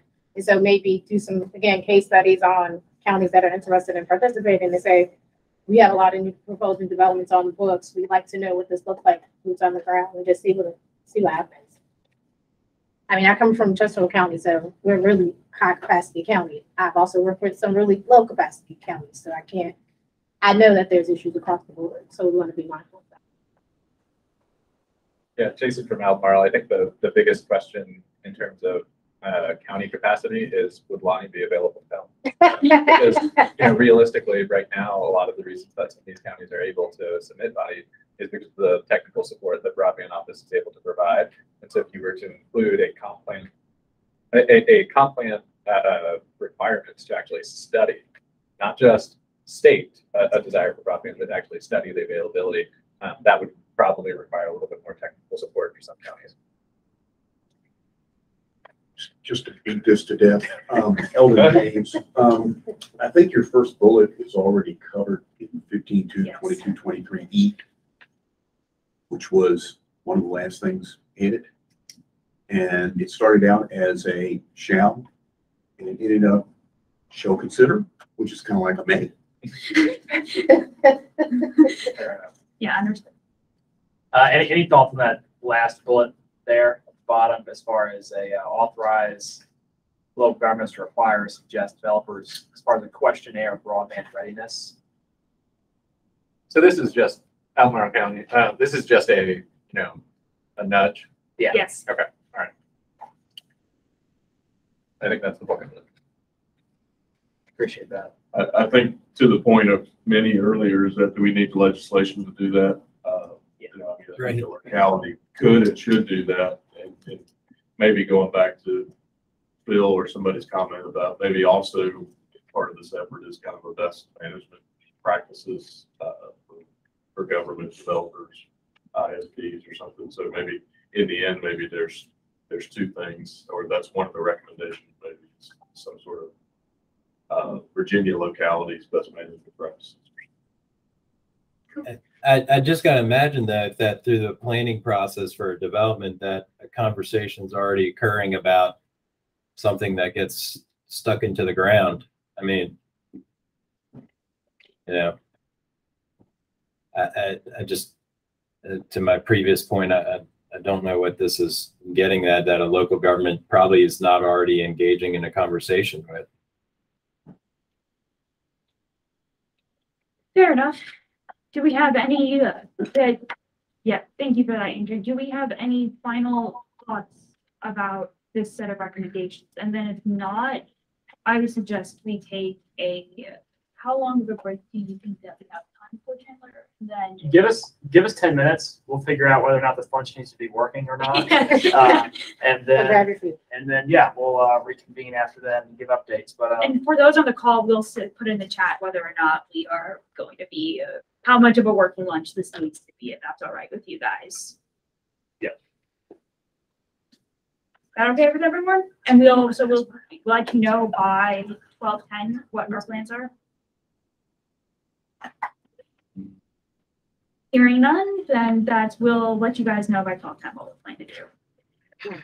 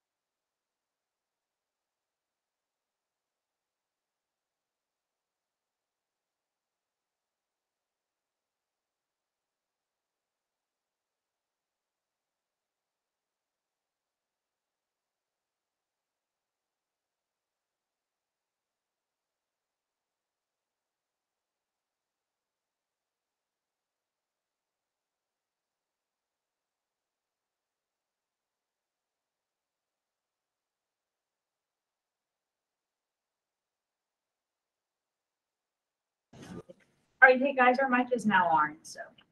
Yeah, we're just gonna, for the purpose of adjourning by 2 o'clock, we're gonna go down to the recommendations that we view as not least consequential, but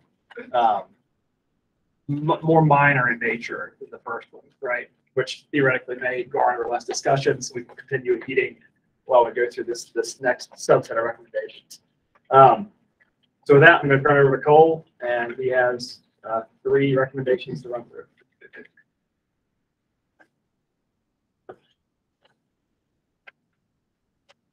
Thanks.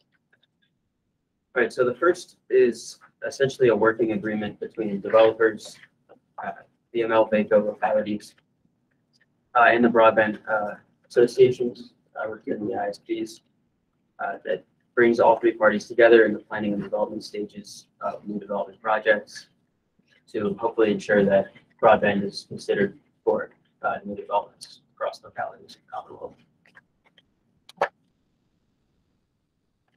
And just to throw some background here, this was a recommendation that came out of one of the individual stakeholder meetings, specifically the BCTA, actually. So if I don't know if Ray has been able to log back on, but if Ray wants to talk through this a little bit more, I certainly welcome that. But we don't have what the details of this cooperative agreement should look like. It would probably look like the identification of where development may be planned throughout multiple years, allowing ISPs to plan for deployments to those areas. But Ray would welcome any comments from you if you have time. Yeah, no, I thank you, Chandler. I don't recall giving any type of this concept as a, developing a cooperative agreement.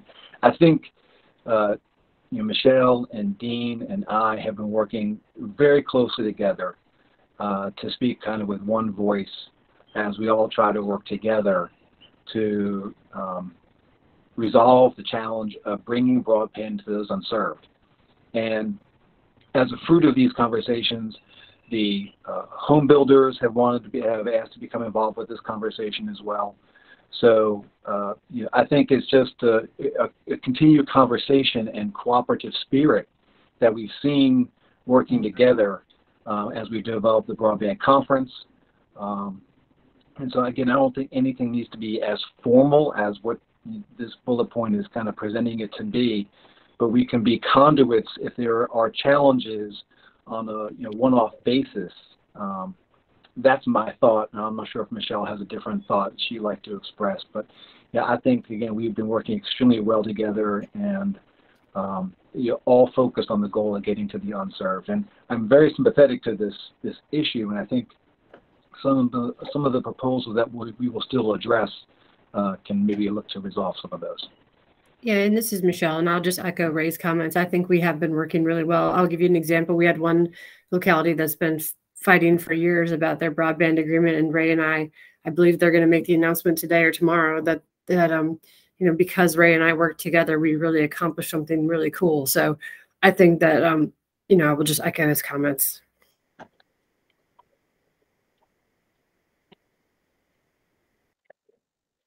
Well, with that, we'll keep this one as an option, of course, but let's move on to the next one. All right, so second one would essentially recommend that a change be made to a qualified allocation plan for Virginia Housing, which is a document they use to score applications from developers for the low-income housing tax credit. Currently, in Virginia Housing's QAP, broadband is only 1 point out of a couple hundred possible points. It's optional, and it only apply to applications for rehabilitation tax credits rather than for the new developers as well. So this would recommend that Virginia Housing require broadband infrastructure be installed in developments that receive low-income housing tax credits. This is Mike Lockby, VML, just to kind of bring a little bit of information to this. I recently did a LIHTC project, which also was used project-based vouchers. If you want to give some points or more points than just 1 or 2, I suspect the housing and redevelopment authorities and EDAs that work in that would probably not be bothered by that. However, you have outfits like, say, the Wise County Redevelopment Housing Authority, where you might still have areas where there isn't, and there's never going to be broadband available.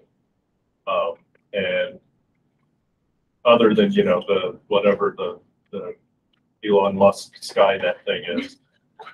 So it is a little bit unfair to have it be a requirement. You're basically ruling out potential affordable housing projects in some rural areas or areas where there's just no money in having that expansion. So that would be kind of just to bring some information to the topic. So I can just go ahead and throw up the next one. We know Andrew, I see you had a hand raised on the in Google Meets. Feel free to unmute. Yeah, Mike kind of hit on what I was going to say. Was I think if you start to require it, or if you start juicing up the points on it in the QAP, you could potentially hurt some projects where they really desperately need some LIHTC deals, and quite frankly, where LIHTC's probably one of the only viable games in town. But now Mike hit it well, and I think I'm reading the second one. I think that's pretty similar. And I think actually the first one, I'm sorry. Anyway, I'm confused, but I'm good now. Yeah, no, we actually wanted to go to the second one now to talk through that. I just want to ask a question. So I know in the federal guidance for both home and CDBG, which in the Federal Housing Trust Fund, there is guidance that there's a lot of may, shall. And so would we want to potentially tweak that to say if it's in conjunction with maybe some of the federal resources? Because I know this, basically the federal government says if you're using home money to support any new development or rehabilitation, broadband shall be available. And so I'm wondering, should we, if this sticks, should we really focus on where there are resources to actually support? The whole point is to get the money from that to have the broadband installed. So I'd just be curious about folks' thoughts on that. Maybe marry the two together.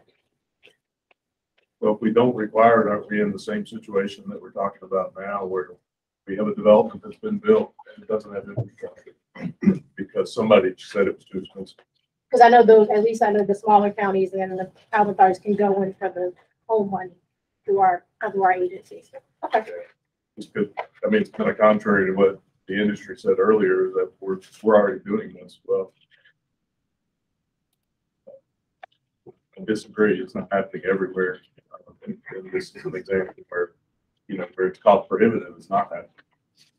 But I think we still need to encourage it as much as we can, or even if it's providing additional financial incentive to make it happen.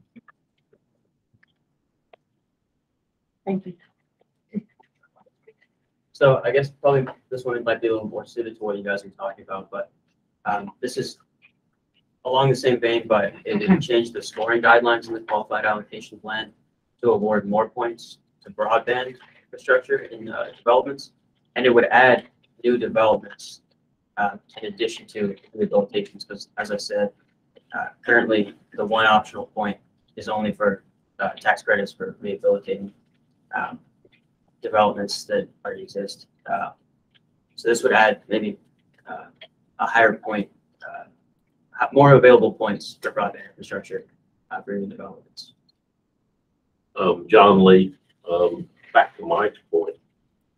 Look, I know broadband is important, and I certainly hope it stays important because we've invested a lot of time and energy in it. But is it more important than somebody having a roof over their head? If you're going to do anything that might even remotely jeopardize low-income housing or an opportunity for someone to move into a place that has insulation and reasonable electric bills and everything else, it really want to jeopardize that for that?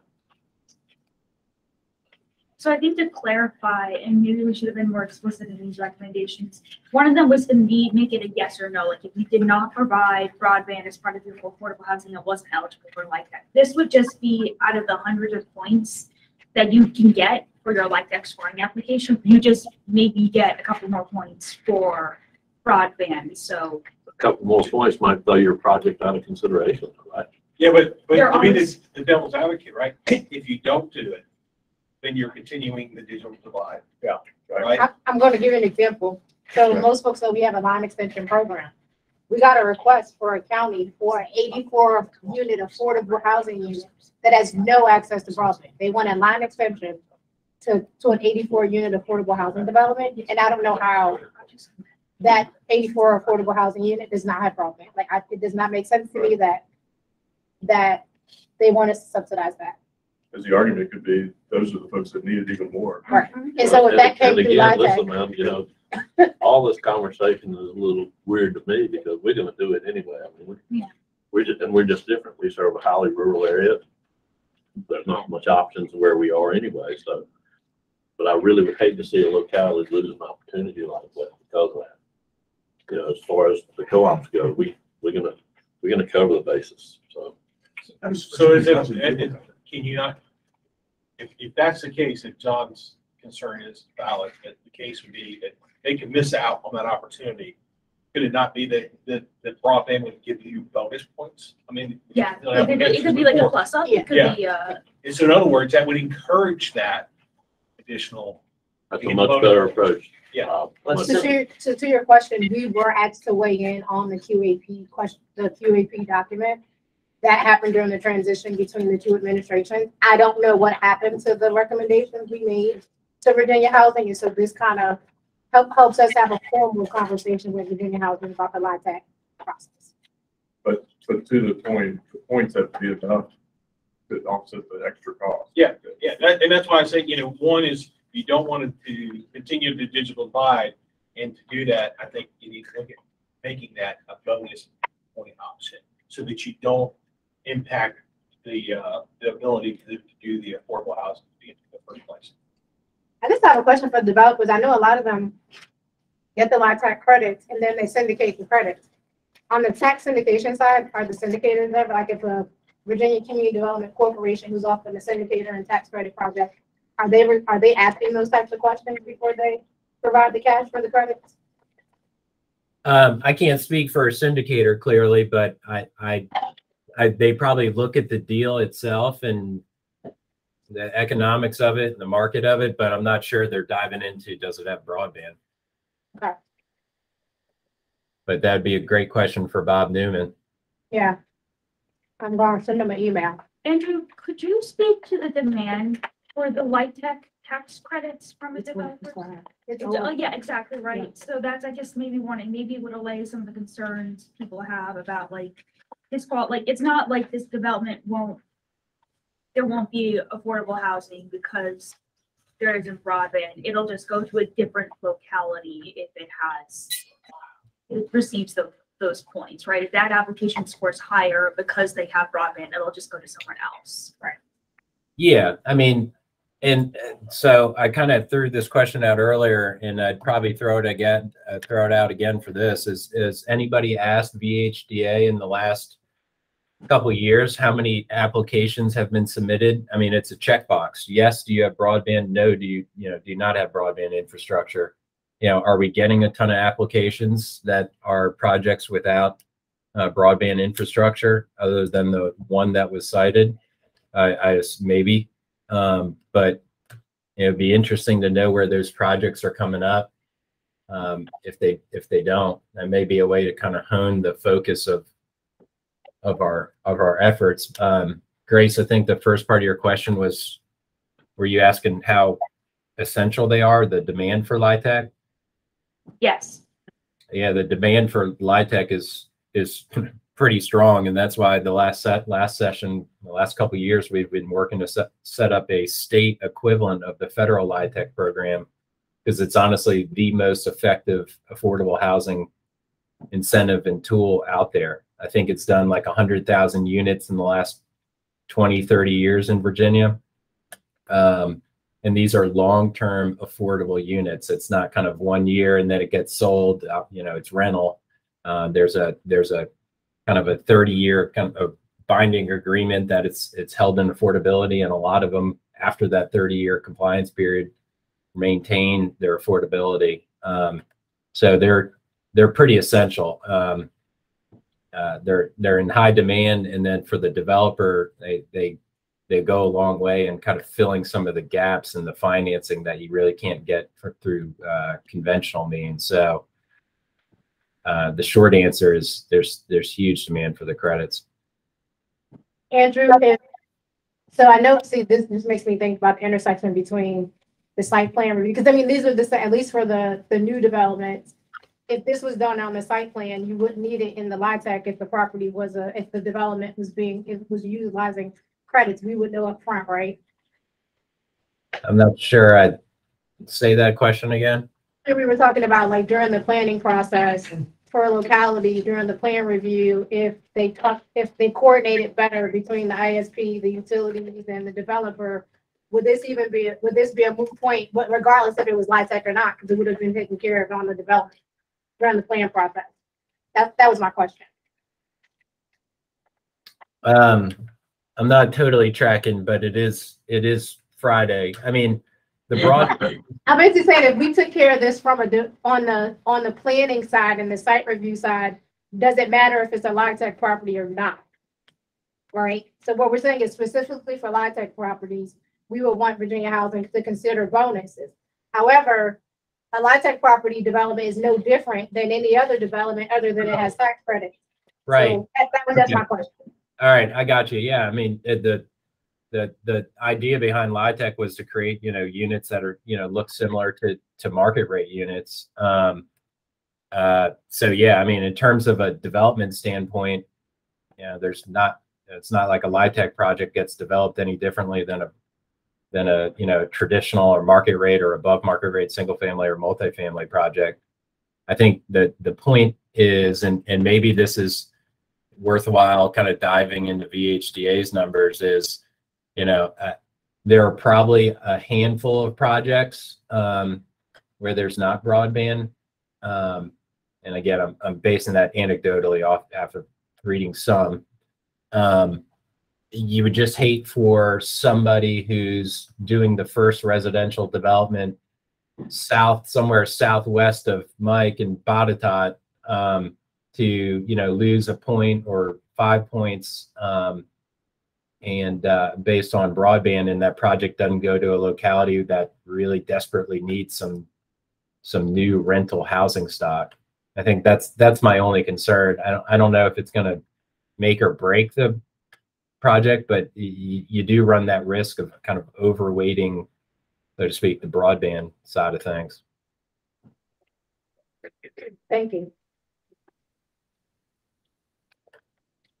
Well, I think it makes sense to backtrack now to where we were going to begin at, where we left off at with lunch.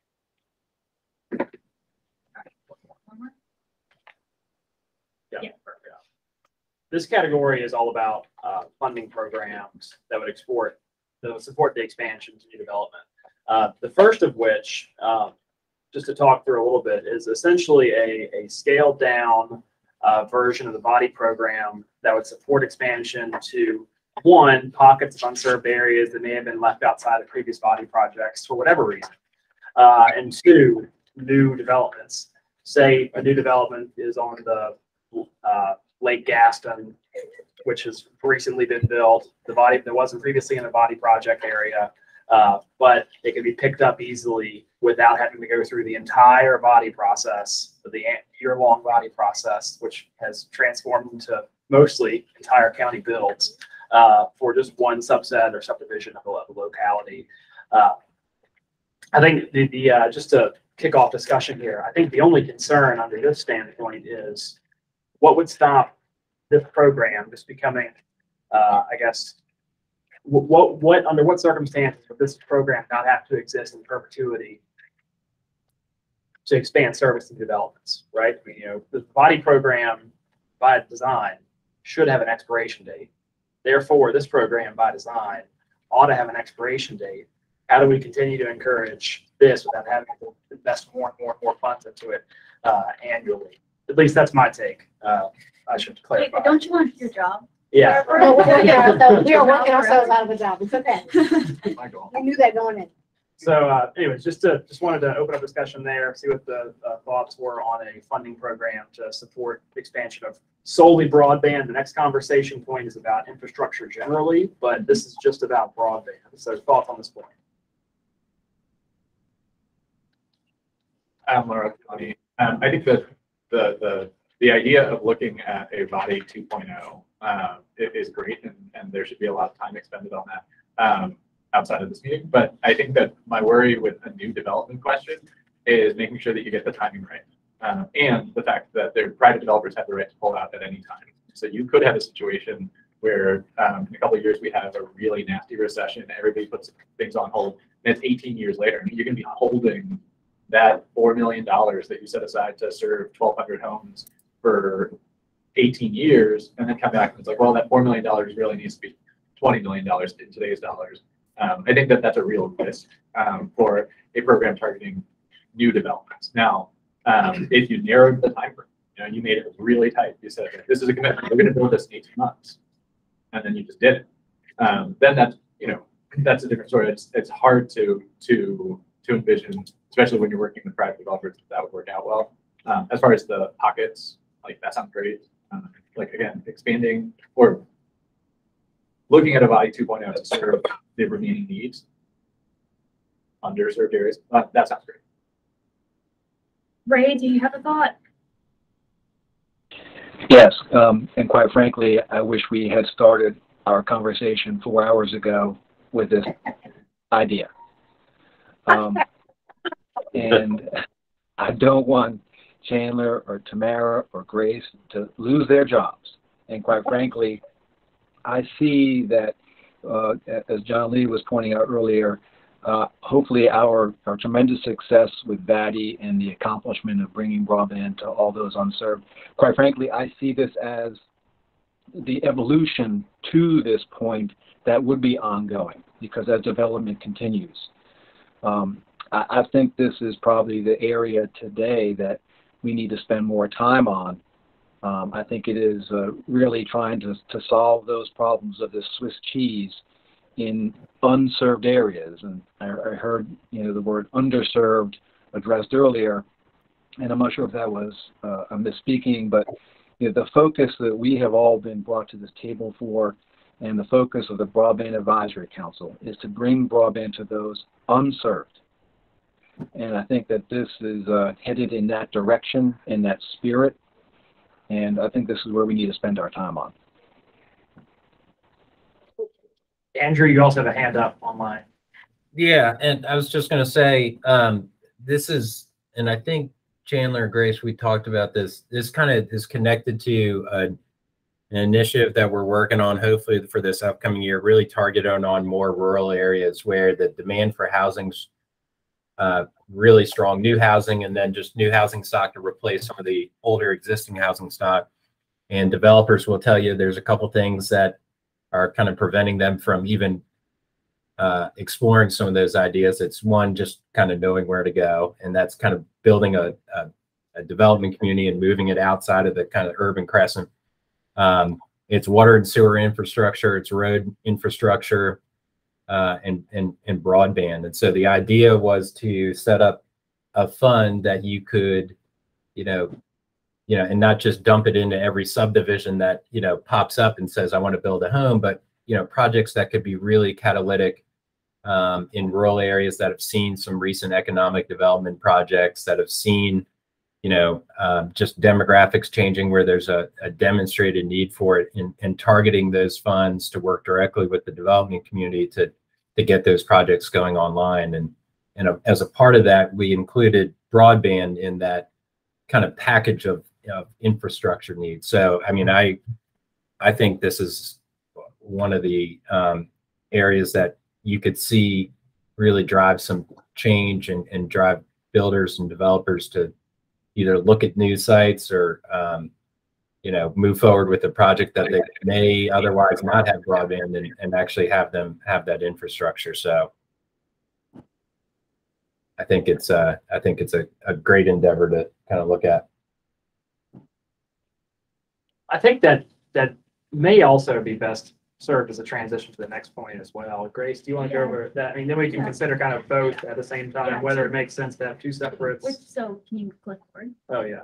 Perfect. Yeah, so Andrew, if you want to go ahead and cover this slide, we Oh, sorry. I No, jumped the gun. All right. Well, this one looks good too. Sorry. You're totally good, but I do think there is something to be said about considering them together. They are similar ideas, and I think you did explain it quite well, honestly, in terms of like what the need is and what the purpose of this recommendation would be, right?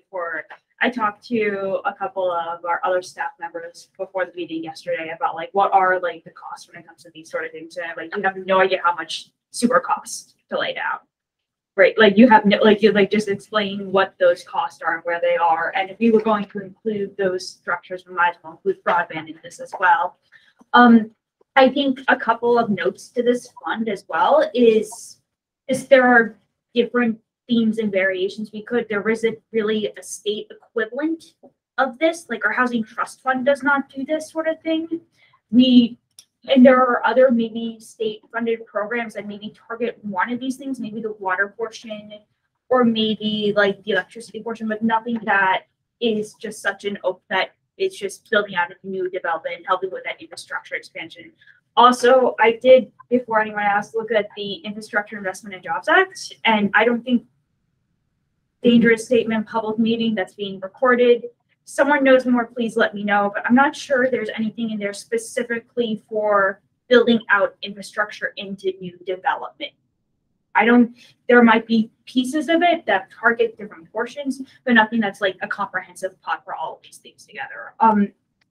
And there are a couple of other things that we could do. And also, if anyone knows more about that, please correct me if you're wrong. It's a 2,000-page bill. Well, I was going to say, Yeah. so say if you're from a county that gets funding through DHCD, through CDBG, and Steve and I have talked about this in the past, CDBG can do this, but CDBG is a very limited resource. CDBG also has I know this is being recorded, the layer of federal requirements, right? And so Yeah. we only get $18 million as a state, so there would never be enough money through CDBG. And so I'm not going to speak for the developers, but I also know, having worked on LIHTC /CDBG /home /housing trust fund projects in my old days, the subsidy layering that takes to make a housing project affordable is already a nightmare of regulations and rules. I can't imagine if it was not a state resource, what it would look like if it was only a federal resource. I'm just going to say that out loud. So there's that. And also there are other things that we can do, like with the fund that, like, obviously, again, none of the bullet points are perfect. We could limit this to lower moderate income housing. We could make it we could change the language so that it's for historically divested areas or whatever. We can make it for residential development only or commercial development only. We could treat like that. You can make it a revolving loan fund. There are lots, it's a fund, right? You can drink, there are a million different ways in which we could plan to do this, but that's, I think considering this with Chandler's point earlier are a good idea, because they're both programs that require funding and are looking to kind of solve this problem prospectively. Yeah, so the only extra point to hit would be under the broadband only category of this idea. That would be a BEAD program eligible use. BEAD is the pot of federal funding coming down to the Infrastructure Act. We don't see a easy path on the eligibility of water and sewer infrastructure being expanded under any other IIJA program. Yeah, the first one seemed more like an enhanced LCAP. Yeah. Program. Right. Andrew had a hand up first, and then Ray. Well, I answer one point. There's a point made about residential or commercial too. Since Phil's not on here, I don't think I'll say just residential. It can only but the other idea that we've explored with this is almost having this fund be similar to a LIHTC, where you establish a general kind of overarching program, right? And you don't have the legislature putting priorities into the program. And so you really have a living document in the QAP where you can say, hey, do we need to really do something to help, veteran housing, or do we need to incentivize more rural development, where you can kind of use more of a regulatory process, which oddly enough seems more flexible sometimes, to really drive policy. And so, you know, the idea on this was to have this kind of fund that would be set up through the state, and then almost have a scoring system kind of based on some analysis of where the need is and where the demand is, and you can, you know, kind of target rural areas, or you can have extra points for, you know, projects that incorporate or that are mixed income projects, but not make it just solely designated to low to moderate income. And I say that as somebody who really fights for LIHTC and affordable housing on top of market rate housing. There are some jurisdictions where, you know, some of the traditional definitions of low and moderate income, there's a need, but there's also a really strong need for, you know, what I guess some would call workforce housing, or somewhere at like the 80 to 100% AMI. So I'd only caution to have a recommendation that was narrowly tailored to just one segment of residential. I think that's something that, you know, whatever entity ends up overseeing this kind of fund could determine and kind of be flexible about. But, you know, leaving it a little broader makes it more of a palatable program for all jurisdictions who are dealing with different issues, and you know, kind of gets more of the development community saying, all right, this fund is something that's open to me, and it makes a project in Danville, or it makes a project in Franklin a little more viable. So that's my soapbox. I'll jump off. Thanks for listening to our conversation. This is Steve from Franklin. This is what. Oh, go ahead. I'm sorry, Steve. Go ahead. Go ahead, Ray. So I wonder if DHCD staff may be able to reach out to the Virginia Resource Authority. I know they're doing work in this space already, and there may be some type of partnership that could exist there. And maybe our friends at VML VICO, you know, have some insight there. But the Virginia Resource Authority could be a vehicle or instrument to consider. And also, I would say, I think, you know, tying things to low and moderate income housing as we work on these infrastructure builds out for these areas. I think what we're seeing is, you know, we have people who are not in low to moderate income, but who live a little farther off of the road, or the development's going to go a little farther off the road, or the farmer is a little farther off the road. And so tying it to low to moderate income, I think, can hamstring us in bringing broadband to someone who's unserved. So that's just two thoughts. And this is Steve from VACO and Franklin. I kind of see this almost as site readiness. You know, the state has a site readiness program, which is designed to grade sites, bring infrastructure. To me, this is just the residential version of that. So I don't know, you know, if there's a way to develop something like that for residential development, which is highly needed across the state, but especially in those rural areas, like Andrew said. The two really go hand in hand. You know, we're trying to attract business that's going to generate hundreds of jobs, but we got nowhere for people to live. So if there's some, you know, synergy there between the two, and, you know, I don't know if it's something Virginia Housing administers or if it's, you know, how that works, but I think having some sort of formula that can target the right areas for the money to go to, you know, kind of to Andrew's point, you know, would be a great way to do that. And, you know, developers are building in Richmond and building $500,000 homes because that's what the market, you know, demands. And so Andrew and I have had this discussion, is like, how can I get some of those developers to come to Franklin and just build? Well, they're doing just fine where they are. They're making enough money where they are. They really don't have a need or desire necessarily to come and develop in, you know, Southwest Virginia or somewhere else. So having some sort of incentivation, some way to incentivize them to build housing in those areas is really, I think, what is highly necessary. So just don't know the perfect way to get there. But this is Mike Lockerbie, VML and TOA. I think that Ray's comment about Virginia Resources Authority is 100% on point because we have the water supply revolving fund, the water facilities revolving fund, and we have the never capitalized but still existing broadband infrastructure revolving fund. And that's way too, there's 3 different programs. It's probably too clunky for doing what we're talking about doing. But the idea of those programs is that you can fund projects. They're administered by BDH and DEQ, and you could have DHCD or Virginia Housing perform that function of administrating and scoring. And then VRA has a tranche of, or a layer of grant money as well as a layer of loan money that you can get in on in order to do those things. There's a scoring and application process. You could set that up for new development.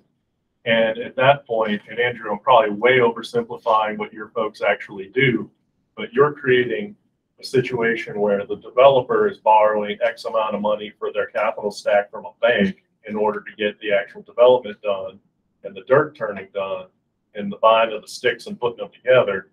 And then you've got this additional thing into the capital stack where you're recovering the money potentially off of user fees. I think that I'd like to see, remember how we had that legislation that allowed you to create a service district to fund broadband through conduit bonds? It would be really interesting to see, I don't know that anybody's actually done that, but it'd be interesting to see one of those actually happen. When I've worked with somebody who's looking at one of those, the reason why it didn't happen was the difficulty of going through the process of issuing a muni bond was not worth the point spread that you gain by issuing a muni bond versus private borrowing. But as we see bank loan rates and corporate bond rates continue to have 500-600 basis point spreads versus muni bond rates, you might see that becoming a really useful thing to go forward. It'd be great to see one of those happen and then see if that was a pattern that we could repeat and broaden into water and sewer as well. Like, are private entities allowed to apply to VRA? Because I know for most of the resources, the county typically has to, or an authority has to apply. Yes, and that's why I say it's not a perfect analogy, and it's a little bit, and it doesn't fit, but I don't reinvent the wheel if I can avoid it. If somebody wants an easement this week, I take the document I did 2 weeks ago that has an easement that was kind of similar and rework it. I don't try to create from scratch. It's just not how I do things. Because I wonder if anyone remembers, I think some folks are on here, a few years ago before COVID, there was a tobacco commission meeting where they were offering loans to some of the folks that applied to tobacco grants. It didn't last long, but VRA was supposed to be the servicer of those loans. I'm assuming that they would have been able to service them because it would have gone directly to, I think some of the, like Scott, I remember just Bill Hunter from Scott County Telephone talking at the meeting. And so I guess there are maybe some options with VRA to do some direct financing to private entities. Or again, you'd probably need to do some funky footwork with the enabling legislation for such a thing. But you could set it up so that if it was a pure pass-through grant, pure pass-through loan that the locality was also sponsoring, frankly, from VRA's underwriting standpoint, that would probably be a credit enhancement. Yeah. Okay. Thank you. Andrew, you have a hand raised? Yeah, I was going to say Mike nailed it on the first part of his comments. Well, all of his comments, but the first part was really the genesis of the concept. Was you've got we tried to find a handful of them, but there's so many different funds out there that folks and grants and whatever that people can pull from to kind of spur development, whether it's water and sewer and all these different things. The concept was try to consolidate that all into kind of one place. Builders and developers are smart people, but they're not smart to go to 9 different agencies to try to piece together things. And so trying to consolidate that all into kind of one spot just makes it more of a palatable process to go through. And DHCD in my mind, and I'm not wed to that, but DHCD kind of being the center of economic development, community development, residential housing, it just seems like a nice clearinghouse or a nice place to park that, because DHCD has hooks into, kind of the market rate world, the affordable housing world, the supportive housing world, and it just seems like there's a lot of synergy there. All good points. I think it makes sense to go on to the next one. Are we good with the, are we good with our first recommendation of this series? Does anyone else, I guess, have any thoughts about this particular recommendation before we move on? Because I think we kind of tied both of those, tied the fun and this one together. I just want to make sure that everyone who wanted to say something or who has talked about this has had a chance to say what they wanted to say. It seems like there is general consensus these could be two separate standalone programs. But this one more for existing development, not necessarily new development. Got it. Okay. Are we good to? Yeah. All right, then I'm going to move on. All right, so this is one of our later recommendations too, but the idea here being is pretty much what it sounds like, but allow for a local government to say, hey, this parcel or hey, this area is broadband ready. It has, unless you guys already have the authority, this might be one of those recommendations again where it's like, we can already do this. Why do we need the authorization to do this? Well, again, back to the whole like the county attorneys and what they have opinions on.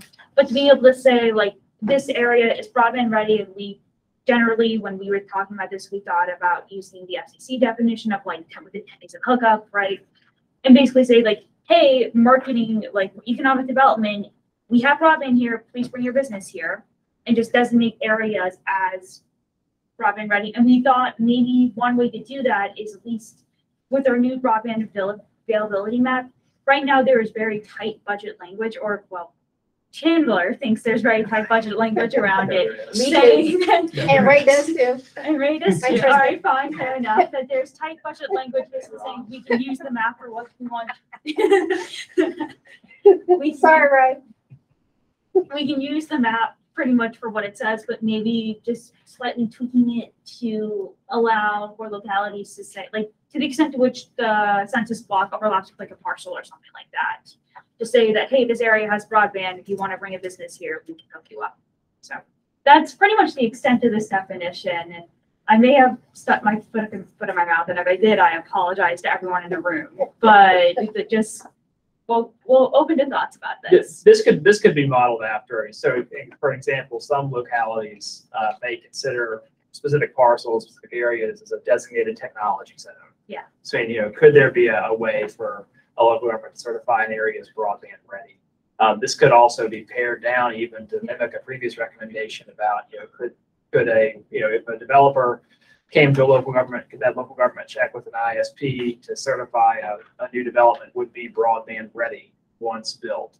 This is more wide open, I think, than what it seems, but open for suggestions here. It may also be best considered with the next recommendation on the list as well. Yeah. Do we want to move on to the next one? There's Ray. Go ahead, Ray. Yeah, I am, guys. Sorry. I'm a huge promoter of this concept, and I'm not sure, again, if we need authorization for local governments. I think this is something that, VEDP can be made aware of, and even the Department of Tourism. Virginia's for lovers. Virginia is broadband ready. I think it's a bigger concept rather than, having to, go through the process of legislation to authorize a local government to talk about this. I think this is something we can do, and we can be creative, and it's something, again, VML and VACO and we can all work together and chime in cooperatively. I think this is just more of a PR opportunity. Indiana has a very similar program now. Oh shoot, sorry, I stole their thunder. Let me be quiet. I think the speaking order online is Michelle and Andrew. Yeah, so this is Michelle. I will tell you, Dean and I talked about this a couple of years ago and just creating it ourselves because we thought that was a good idea. So I agree with Ray. I'm not sure you need legislation. It really is more promotional than anything.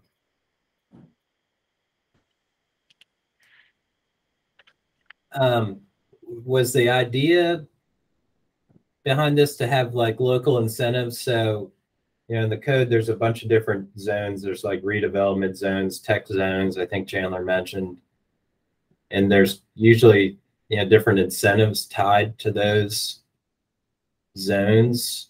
Or is this purely marketing, kind of a PR kind of deal? Speaking from personal opinion, I think just broadband availability is already an incentive enough. This would just be a marketing tactic for local governments. Oh, gotcha. All right. I didn't know if the idea was, oh, well, I guess I could have read the title and figured it out. I was thinking the idea was areas where a locality, knows there's going to be there's potential for future economic development, whether it's residential or mixed use or commercial, and areas designated, and there's certain, benefits or efficiencies that are generated from, pursuing a project in that zone. But I may have been misreading. I don't want to John Lee off his chair or our friends at Dominion, but maybe we could attach these to utility poles. Some signs like that. Oh, easy. Ray, we were getting along really fine. Right? Next recommendation. Not talk about polls. I think this is. I have high hopes for this next one. I'll be up front. Yeah, we like this one. This. I was gonna do it. If you're a person to look at road signs, sometimes you might see a locality designated as a bird sanctuary or the home of bluegrass music in Virginia. This would establish a program that, once the local government's body project expansion has been 100% completed, they could apply to DHCD and other certifying organizations to say you are now a broadband ready locality. One key consideration here, I think that it's important that if a locality is considered broadband ready, that there's been a fact checker behind the scenes to make sure that infrastructure actually is available to whatever X percentage, 98%, 99% of locations to be considered universally served. What that would require is a change in the budget language, and we broached this in the last point. Under the service territory data that DHCD collected from service providers, for the sole purpose of being able to certify whether 98% or whatever percentage of units in the local government actually have broadband availability based on the most recent broadband data service territory submission.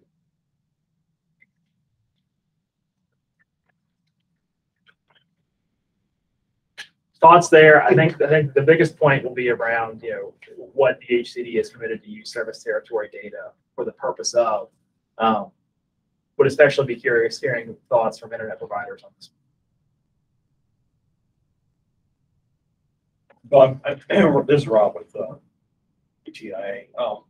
You guys are going to have the maps, right? So as we are building out the VATI grants, we're getting other grants, we're providing you that data, and you're going to have the maps to be able to tell not only what parts of the county are ready, but all the way down to the street level, basically, right? So you could actually develop this broadband ready communities, broadband ready neighborhood, broadband ready whatever, because you guys will have that data. And we're going to be supplying you that data because we don't want you to provide funding to others to overbuild us.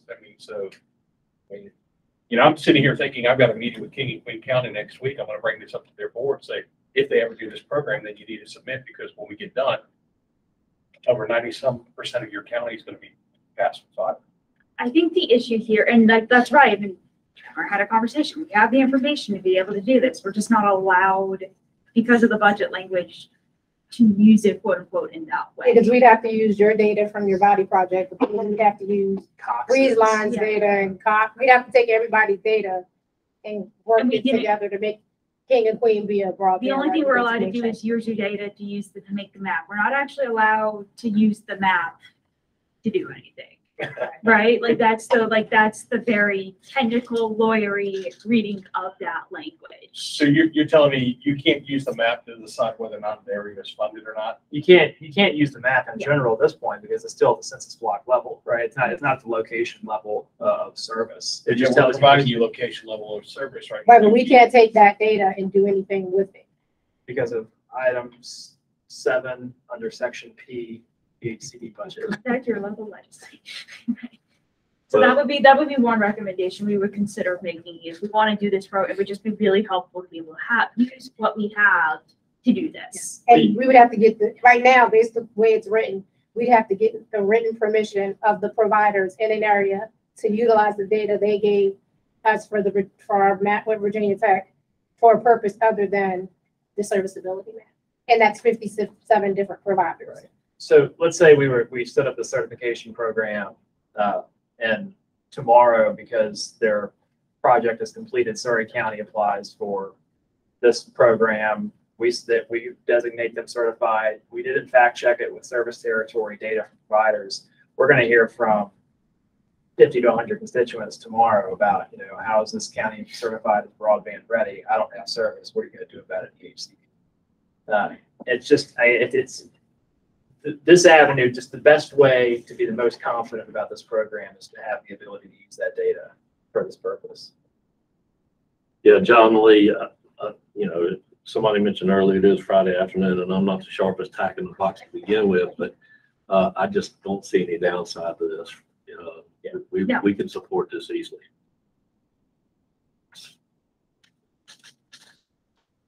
Any other thoughts from folks online?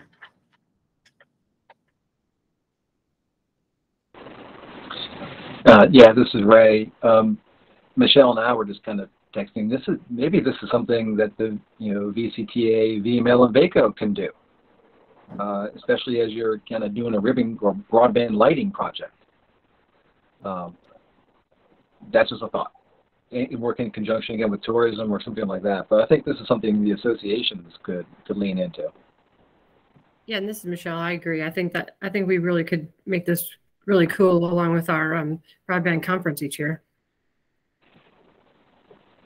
So, Ray, do you think that we can use the data we currently get from the map to determine that? Because the problem is we'd have to actually be able to go literally address parcel by parcel to determine if a community is ultimately broadband ready or not. And so right now we can't do anything with the location-based data. We have it, but we can't do anything with it.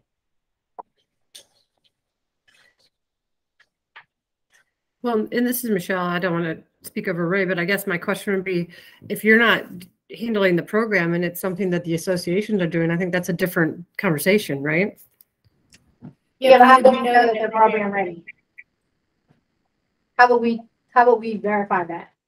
Well, I don't think we would ask you to. I think that we would decide what the criteria are as associations and manage the program. Yeah, okay. Which may produce 133 different designation criteria. But I mean, other than that, I mean, it's a way to handle the program. Okay. How many? The sum of cities and counties. Oh, no, the towns are going to want in on this, guy. So, Hello. add more, and then also when all the constituents come to us being like, wait, how are we broadband ready? We don't have, then we'll just send them over to, all right, yeah, that's one way to do that's one way to do it. Okay. So I can't be Indiana now? That hasn't spoken. Very cool logo. But we've reached the end of the line on recommendation to recommendation. I think it was pretty clear early on. We're not going to run through these again. But it is Friday for all of our sakes. But in the last, allocated 45 minutes, we're going to get out of here by 2 o'clock. Any other thoughts from the group? Any items that the group wants to revisit? What our responsibility as DHCD is from here is to figure out which ones of these recommendations is classified as consensus. We write the report. We send that report out to the group a week or so in advance of our next meeting on September 1st, and then come to this conversation again to make sure that we got it right, representing what the consensus recommendations were based on this meeting. So are there any final thoughts from the group in terms of these ideas, anything the DHCD should emphasize in this next couple weeks as we write the report, anything that we should stay away from? This is wide open at this point. Also, you are more than welcome to email us or call us after the fact as well. So if you think of something later on, please feel free to contact us. Yeah, what I was going to ask John Lee with the co-ops is, if you, I assume you want some kind of a straw vote here to see what we can live with and what we can't live with. And while I have pretty strong feelings about them, I would like to bounce them off those that I'm here to represent as well. So if we could, if we could send you an email and just, you know, take each one of them, say, can't live with this, can't live with that, strongly support this, intend to oppose that, whatever the case may be. If we could do that, that'd be great. If you feel like, I mean, I'm sure you all need to go back and talk to those who you represent and confer and talk them over with the information that you've had and what you've heard today. I think that would be fine. Just a couple weeks seem reasonable. August 5th. We need it sooner rather than later so we can actually write a report.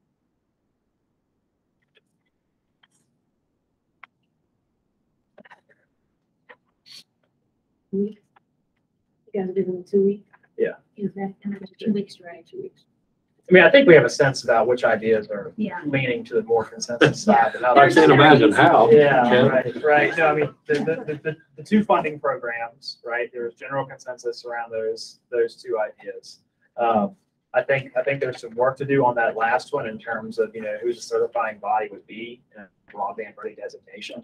I mean, we can go through those details, but I mean, you know, some details this report likely won't touch on. You know, so I mean, we can't flesh out 100% of every single idea that we're going to write about in this report. We're not going to write the program. But you know, we're going to get as close as possible to, you know, represent what the consensus recommendations were.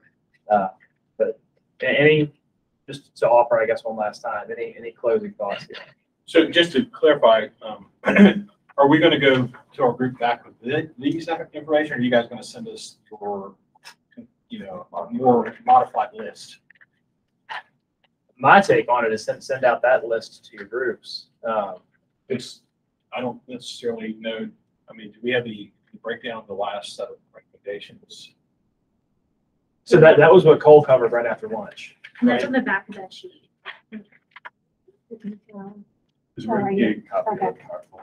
Yes, we can circulate, we will circulate the PowerPoint with you all. We can circulate the recording with you all if you would like. Anything else? I guess breakdown of. I'm a little unsure what you mean about like the lads, what that. If you go back, we have here, I don't see any of those on this list recommend to change the Virginia Housing QAP. The very last two. Oh, I see. All right. You go back. So we have all those. Yes. I think the order was, that might be. Yeah. So what we did in Goods Launch is we went through, we thought we did the order while like, let's do the things while you're eating that you didn't get through. All right. Sorry for the confusion. Chandler, can you clarify the mapping data? Does the state have, and I'm assuming the answer is no, does the state have the ability to share shape files with localities? Not under the current budget language. And that would be something else I would suggest, that just, because one of those bullets, It was for the, authorize local governments to issue broadband ready areas. yeah. Well, what would be great, and we've done it a little bit, but we don't have all the data, is in our GIS system to have a listing. When someone goes and looks at a piece of property, they know whether it's, you know, they know what the zoning is, they know what other, you know, aspects of it are. If we were able to, in our GIS data, to say broadband, yes or no, or here are the broadband providers that serve this property. They reach out to the provider after that, but somebody could just look it up and see, well, my property doesn't have broadband yet, or hey, Chintel is my provider, or Cox, or whoever it is. We have some of that data, but we don't have all of it unless we've worked with them on a body application. So I don't know if that's something that can be considered as making that data more readily available, but I'm sure some of the providers may not like that idea or want that information. But to a large degree, a lot of it's public, especially on the body side. Yeah, I mean, it's public. That's what I didn't understand. When we submit the body application, it's not part of the information you have to provide. Yeah, All of it. I mean, you can punch an address in. Yeah, On our website. yeah, similar idea, yeah. But I guess the issue is not all that data is out there. Right. Some are better than others at providing that information. Yeah, for vetting, we can, because that information can't be, it's not protected. This is written within the budget language that information is automatically protected. Or from FOIA. From FOIA. From FOIA, FOIA. sorry. I don't know if FOIA protects From anything FOIA. from Thank you, FOIA. Grace. It's exempt from FOIA. Just a final point I'll say, just going back to like the site readiness, and to me, there's so many similarities to economic development here with, housing and broadband is really the new, if you will, or new economic development kind of initiative. I think that we need to be looking at across the state is how do we provide more housing? How do we provide housing that has access to broadband? And if it's the will of the group, we can certainly, when looking at these recommendations, think about ways in which we can go. I think the residential site readiness, like how do we get this to collaborate and be done in conjunction with existing state economic development programs, I think would be something that we can certainly look at when we write. Jason from Albemarle. I think that circling back to what Bill, I think, mentioned a couple of hours ago, I think not quite a best practices, but certainly looking at the recommendation towards, asking to create a guide to local governments that establishes legislative authorities that there is a consensus exists. So sort of to answer the question of like, well, if we're not going to reach consensus on what legislative authorizations need to be addressed right now, creating a consensus document that localities, and Mike, I'd ask you to weigh in, like creating a consensus document that localities could look at. Like a technical assistance guidance or something like some. Yeah, so that way we're all working off the same playbook. And then if you have a purchasing agent that says, I don't think you can do that, you at least point to something and say, well, the state says I can. Okay. I'm not gonna commit Michelle anything without her saying so. I think that's a great She's idea. not here, she's online. Michelle, you've been volunteering. I didn't hear anything at all. Don't worry. You got a new assignment. It's not true, Michelle.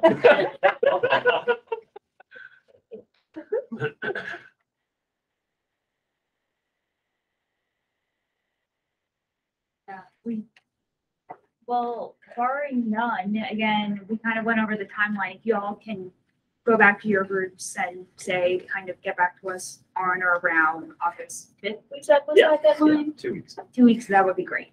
That would be great, because then we can go in, right, the actual. Is there any further we have to go in? That was our public comment. Yes. To meet our criteria as a public body of the Commonwealth of Virginia. With an opportunity for public comment, anybody online that would like to provide public comment towards the body.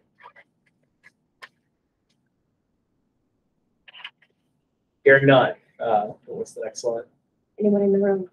I just have one phone. Anyone in the room?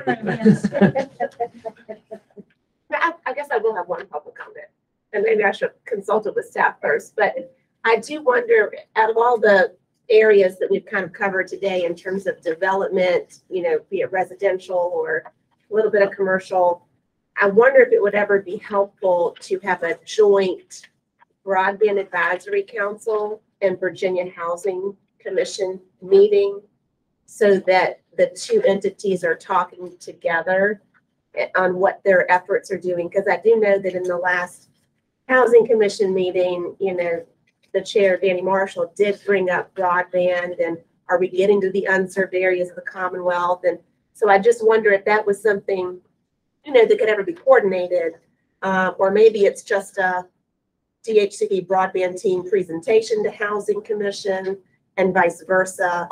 It might just help everybody kind of connect the dots and sync up where we need to. No, I appreciate that. It was ironic. We were in Southwest Virginia when we found out there was a Housing Commission meeting. So Brian, who would have gone, was actually, we were in Southwest Virginia doing housing listening sessions. And so the irony. And so, no, I think that's a great point. Because now that they think they're now meeting again, I don't think they've had consistent meeting. So it's like they're starting to meet again. So we will take that. We will take that comment. Yep. So with that, some next steps. we outlined. Give us your feedback from the groups by August 5th. We'll draft the report over 20 days following that, send it out on August 25th, which is 1 week before our stakeholder advisory group meeting. I'm sensing that there's also going to be the need to send that out to your groups after that. with that. We would want a quicker turnaround on that one, probably around a week or so we could write the final report, present it to the Broadband Advisory Council. Can you update this slide and send the slide out to us? Yeah, we can do that. And so just so you know, the advisory council is on target for meetings before September 30th. Like the last two, I heard back from Senator Boyceville of her availability Week up, yeah. the week of. Yeah. So. Good deal. Well, thanks for the time. Thank Thanks you for the all. community. For those online, thank you so much for joining us. On Friday. We can get done with 9:30, probably. Yeah.